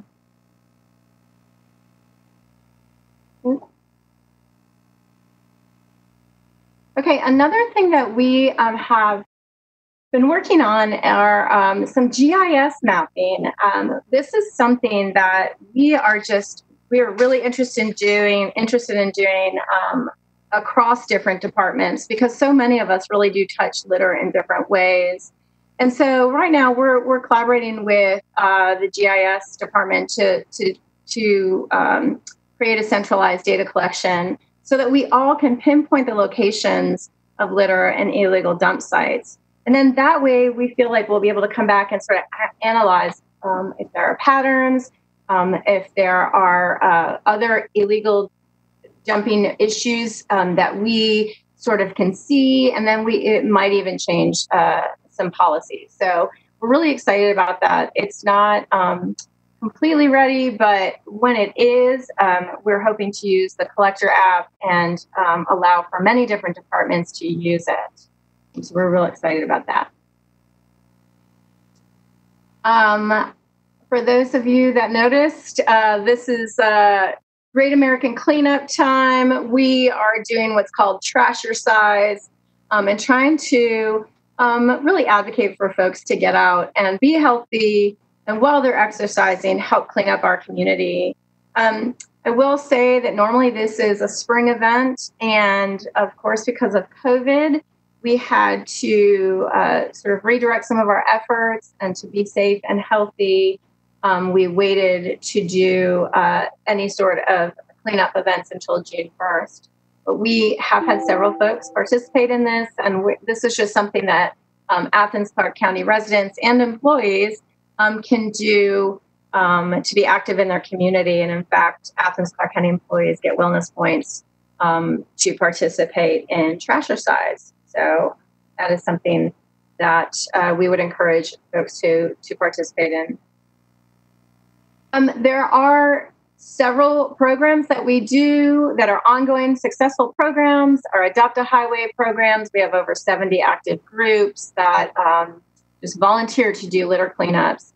We also have our Down and Dirty events, where these are sort of more like one-time events where youth groups or church groups can say, well, I don't really want to adopt a road, but I really want to make an impact. And so we send them out to either illegal dump sites or some of these roads that are consistently littered. And so we do a lot of those, 52 cleanups last year.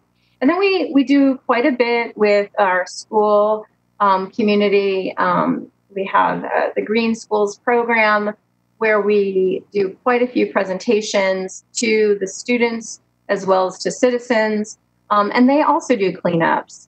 So we're really trying to teach our youth how to have ownership of our community and to keep our community clean, so it does feel safe and healthy. The annual Keep America Beautiful Litter Index Survey, which is different from the community survey I was referring to before. This is an annual survey that we do where we look at commission districts and we evaluate 6 roads in each district, and then we come up with a score for that district. This is something that's mandated by our national organization, Keep America Beautiful. So we do need to do this each year. But it is a good gauge to specific roads in our community and what's happening on those roads. Last year, we had 31 volunteers, staff, board members, and commissioners that participated. And folks rate these roads on a scale from 1 to 4.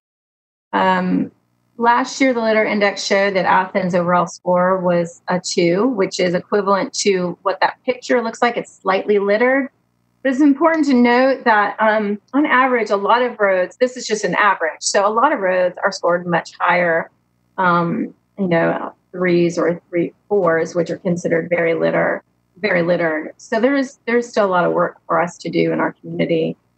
In December of 2019, Keep Athens-Clarke County Beautiful staff made available a sort of at a glance for each commission district, which offered a year in review regarding where their district fell in line, dirtiest to cleanest, the number of volunteer cleanups that were conducted in their district, and the number of trash bags and recycling bags that have been collected.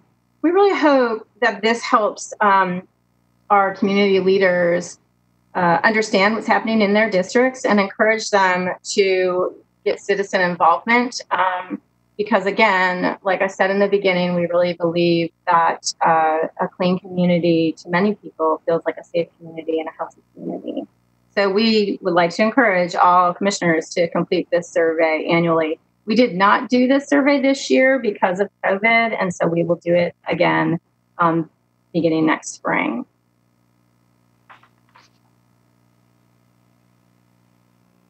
Now, I think we need to discuss a couple of our litter abatement challenges, and this is actually what an illegal dump site looks like if you've never seen one. These are the type of calls that we get, and some of the challenges that we have look just like this. One of the challenges that we have right now are many homeless camps in our community. And the homeless camps present a very interesting challenge in terms of litter and safety and the cleanliness of our streets. Solid waste in general, and then Keep Athens-Clarke County Beautiful, we provide citizens and landowners with tools whenever they'd like them to conduct cleanups of homeless camps. Many of you may have noticed there was a Chase Street homeless camp. So in March, that land that's owned by Canopy Studios was cleaned up. And solid waste really supported them and helped them by providing trash and leaf and limb collection at a discounted rate. We do really want to continue to partner with property owners and groups to do similar activities and to help the homeless camp effort. It is a challenging effort in terms of litter, and so we are trying to work on that. Another challenge for us right now is the Georgia Department of Transportation litter contract. In the past, the GDOT contract has provided litter pickups, tree maintenance, grass cutting, removal of objects, curb and gutter cleanings on all of the state routes that come through our community, which would be 10 and 15 and 29 and 129. We do have quite a few state routes that come through our community. And so it's challenging right now because we currently do not have a contract with GDOT. It is on hold. And not having that contract will result in the long-term presence of a lot of roadside litter on a lot of roads that come through our community. Historically, these litter pickups were a high priority for the GDOT inmate crews on those main thoroughfares and gateways into the community. It's important for folks to note that we can't really send volunteers out on those state roads, routes that are busy. It's just not safe. We really can't do that. So we've been told by our contacts at GDOT also that the state budget cuts for FY21 are indicating a 14% reduction in services, which they think will be even less litter cleanups in ACC. So that's one of our challenges. A lot of different departments get phone calls about state right-of-ways, and we have. It's very challenging for us to figure out what to do. So, what are some of the next steps? We hope next year we will be able to do the Great American Cleanup in the spring, but for now we're going to do it this fall. So we invite everyone to participate. We are going to resume the litter index next spring as well. We would like to do what is called a litter brand audit, and that is similar to the household trash bag audit, but in fact, it's collecting the litter that we see on the side of the road and categorizing it. Is it fast food? Is it aluminum cans? Is it plastic water bottles? And so we're very interested in doing that when we do feel like it's safe to do that. We had planned to do what was called the Secure Your Load Day in June. It's a national Secure Your Load Day, but because of COVID, we had to cancel some of those plans.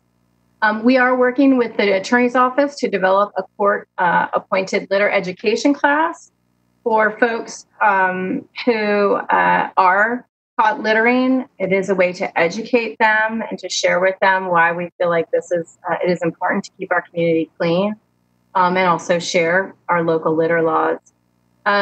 We were asked at one point to look into cameras, surveillance cameras, and we did send out some of that information a few months ago. In general, there is a location in Arizona where they have done this, and they have been able to catch many folks that are illegal dumping, similar to sort of the picture that you see here. Okay, so we really do feel like we've made a lot of progress. The Litter Abatement Steering Committee has just been such a positive and impactful collaboration. We are hoping to have an increase in funding for neighborhood cleanups. I think we did get a little bit of an increase this year, but we do see that as a way to stop this larger community-wide illegal dumping on some of these more remote roads. We also are going to advocate for the Georgia Department of Transportation litter control contract, because we work with them and we understand what the impact is, and it's challenging for staff to know what to do on these state routes when we get citizen complaints. And then we would like commissioners to think about that camera surveillance program, to go over some of that information that was sent out previously to see if that's something that we want to try and do in our community. And so without further ado, I'll take any questions. We have Suki is on the lines along with Stacy and Carlos. So please let us know if you have any questions. Allison. Thank you for seeing my hand up. Great job, you guys. That was a great presentation. It captured so many of the things that I know about, because I've been on the Litter Abatement Steering Committee up until, I guess, last year when Patrick took over being a commissioner liaison on it. I think it's really relevant for Patrick with his district, and the fact that it doesn't have our ACC Gov solid waste service zone. I would predict that details would show that some of the dumping is happening relevant to people who don't have the service that is predominant in my district, but as well as the rural dumping sites. I hope that when the time comes for us to talk about the cameras, that we can work a way for that to be an enforcement mechanism for us. What I saw with that household garbage bag dumping that you guys did the audit on, they clearly don't like to recycle either. So I saw the aluminum cans in the trash for those people who don't care one way or the other. And then the year in review that you talked about, that was great that Carlos did that. It's the first time I'd seen all those numbers for my district, and for the commissioners that didn't get that, it was delivered into our city hall mailboxes. So that's how we received that report. I'm not sure if it was also in email, but it's some interesting information. I really appreciate the data that you guys collect because it is informative and can give us direction for ways to go going forward. So I just wanted to say that, and thanks for the presentation and all. That was all I wanted to say. Thanks. Thanks, Allison. Mariah?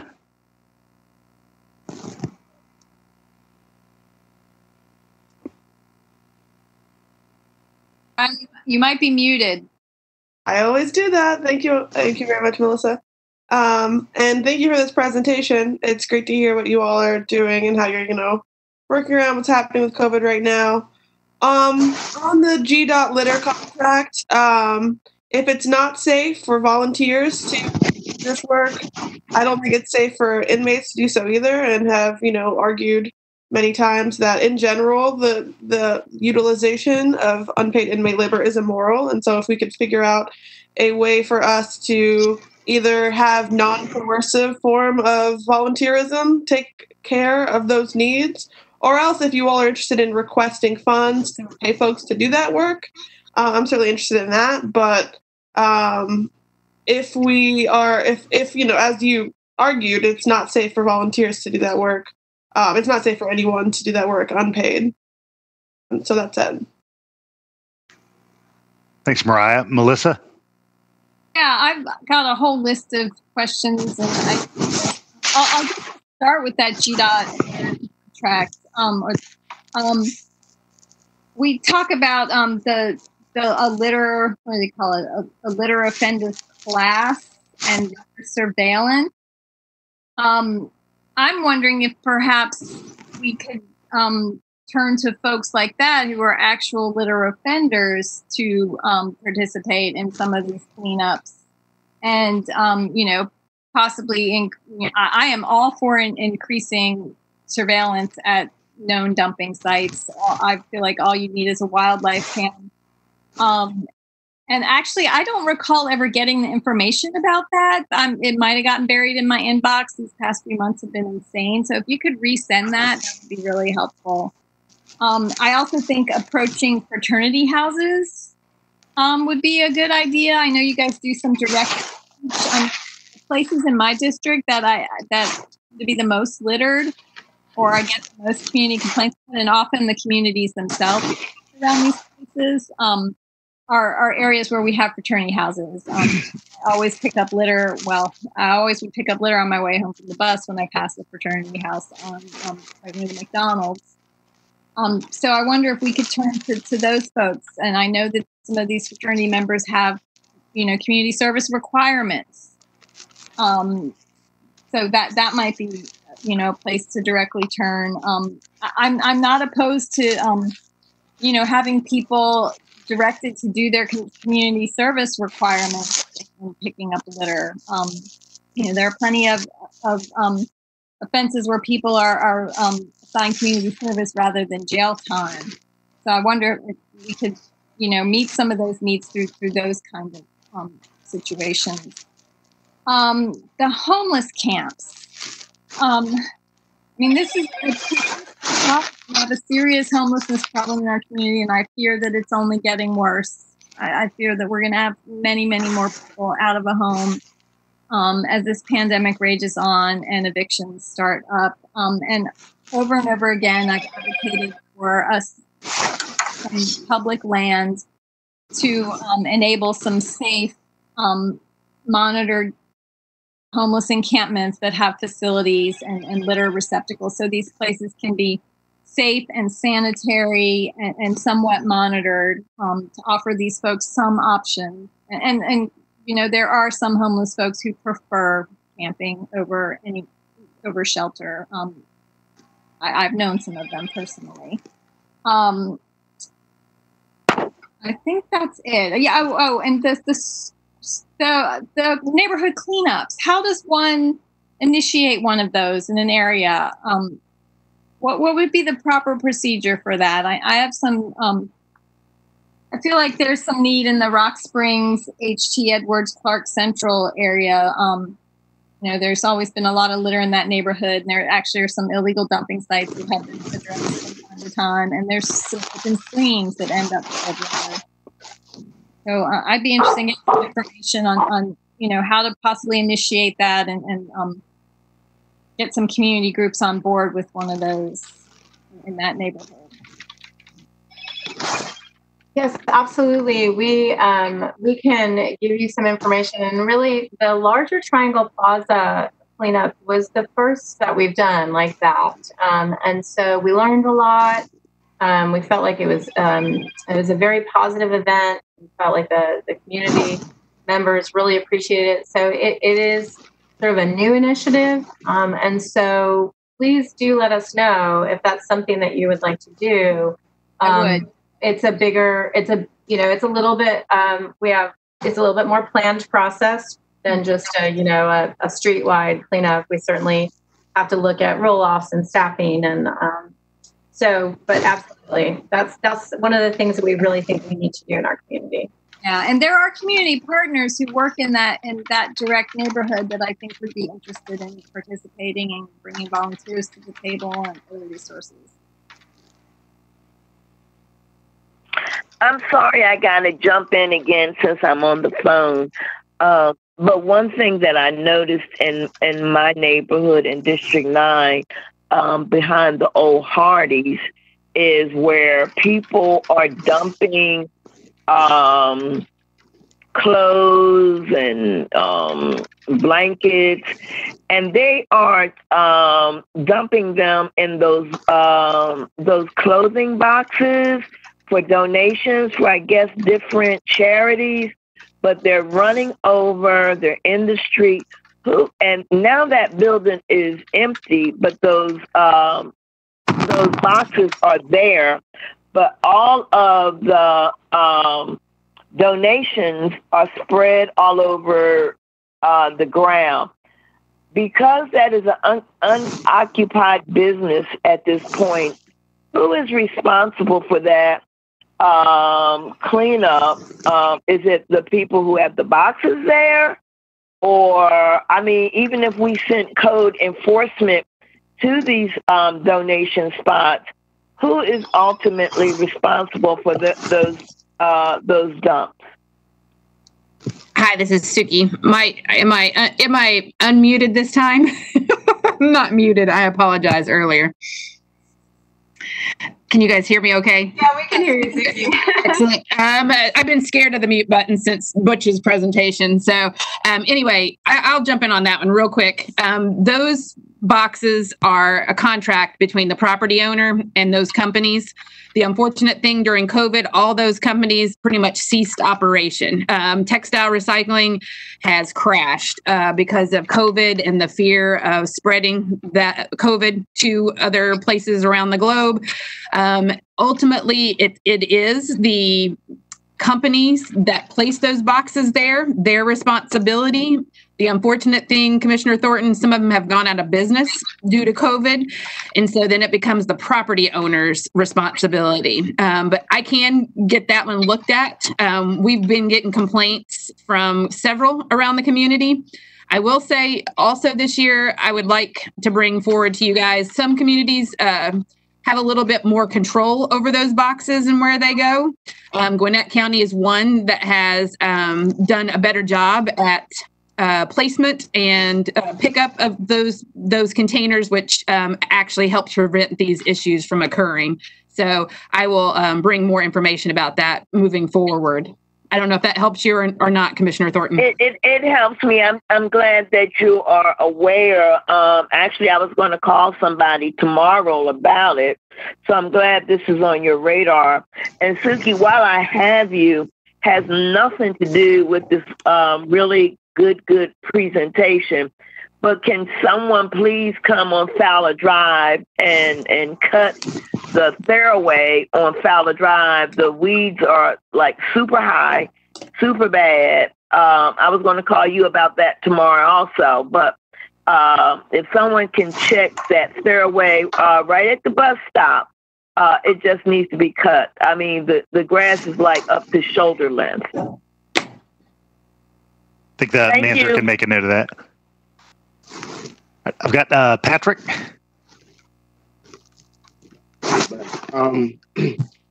Just two quick questions, or one real quick question. I can help you with the litter brand audit.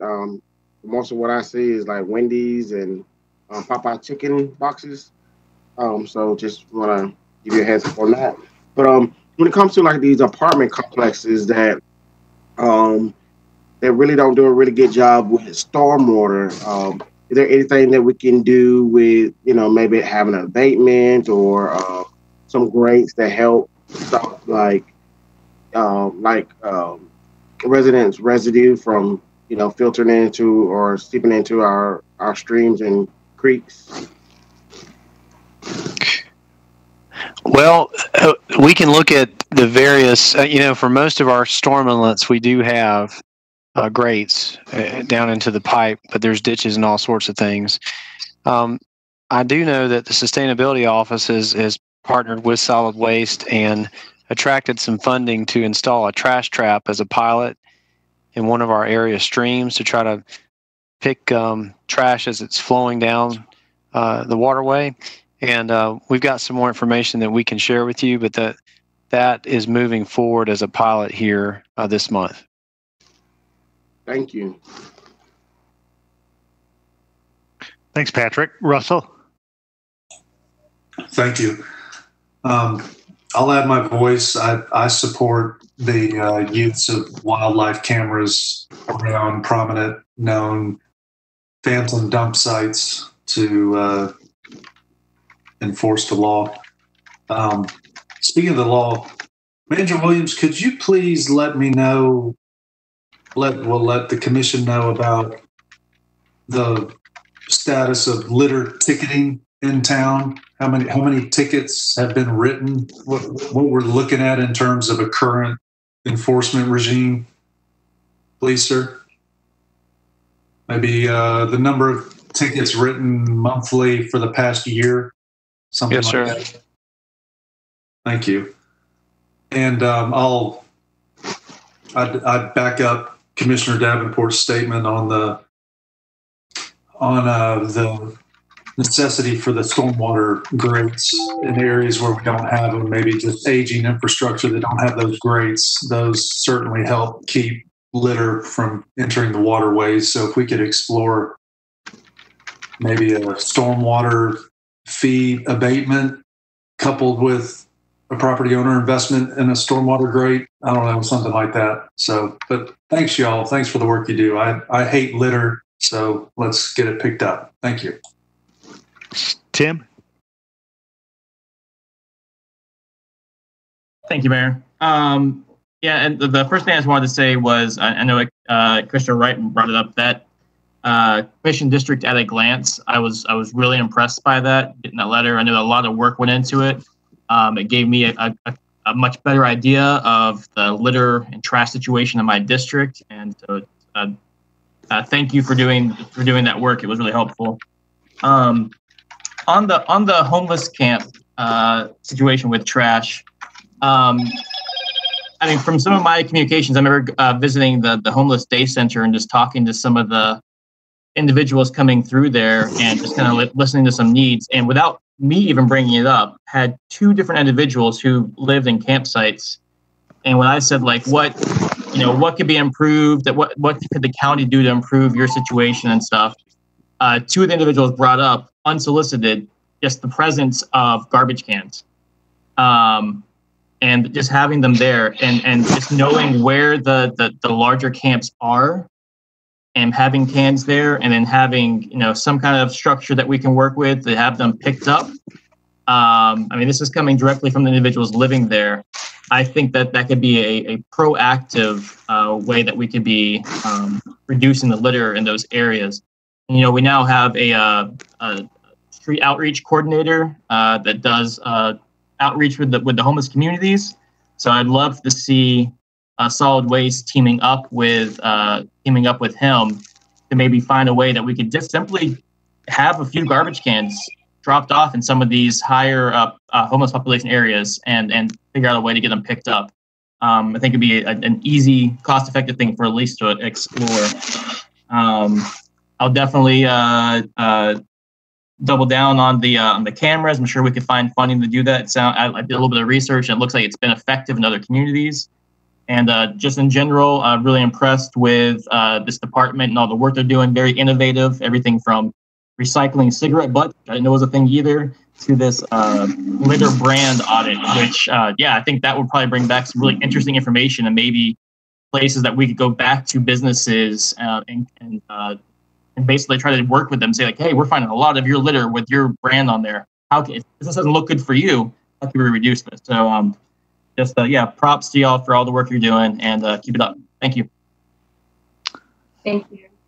Well, if I could, and I wanted to speak to Commissioner Denson's comment, because Commissioner Parker had brought up a similar concern, and I just wanted to share our conversation and work with y'all to help find solutions. But oftentimes the homeless camps are on private property. We don't know if they are there with permission or without permission. I know that one homeless resident that contacted Commissioner Parker, even wanted to help coordinate the pickups there.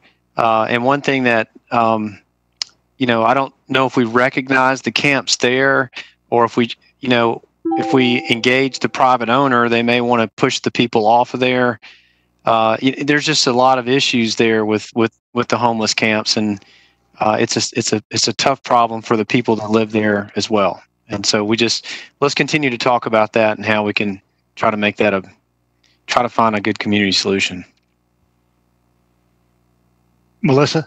Yeah, I'm just wondering if some of these encampments are adjacent to public right-of-ways or near a prominent public right-of-way, where we could just simply put some trash receptacles in that right-of-way nearby, and occasionally, have the homeless coordinator occasionally visit just to remind folks that there is a trash receptacle nearby.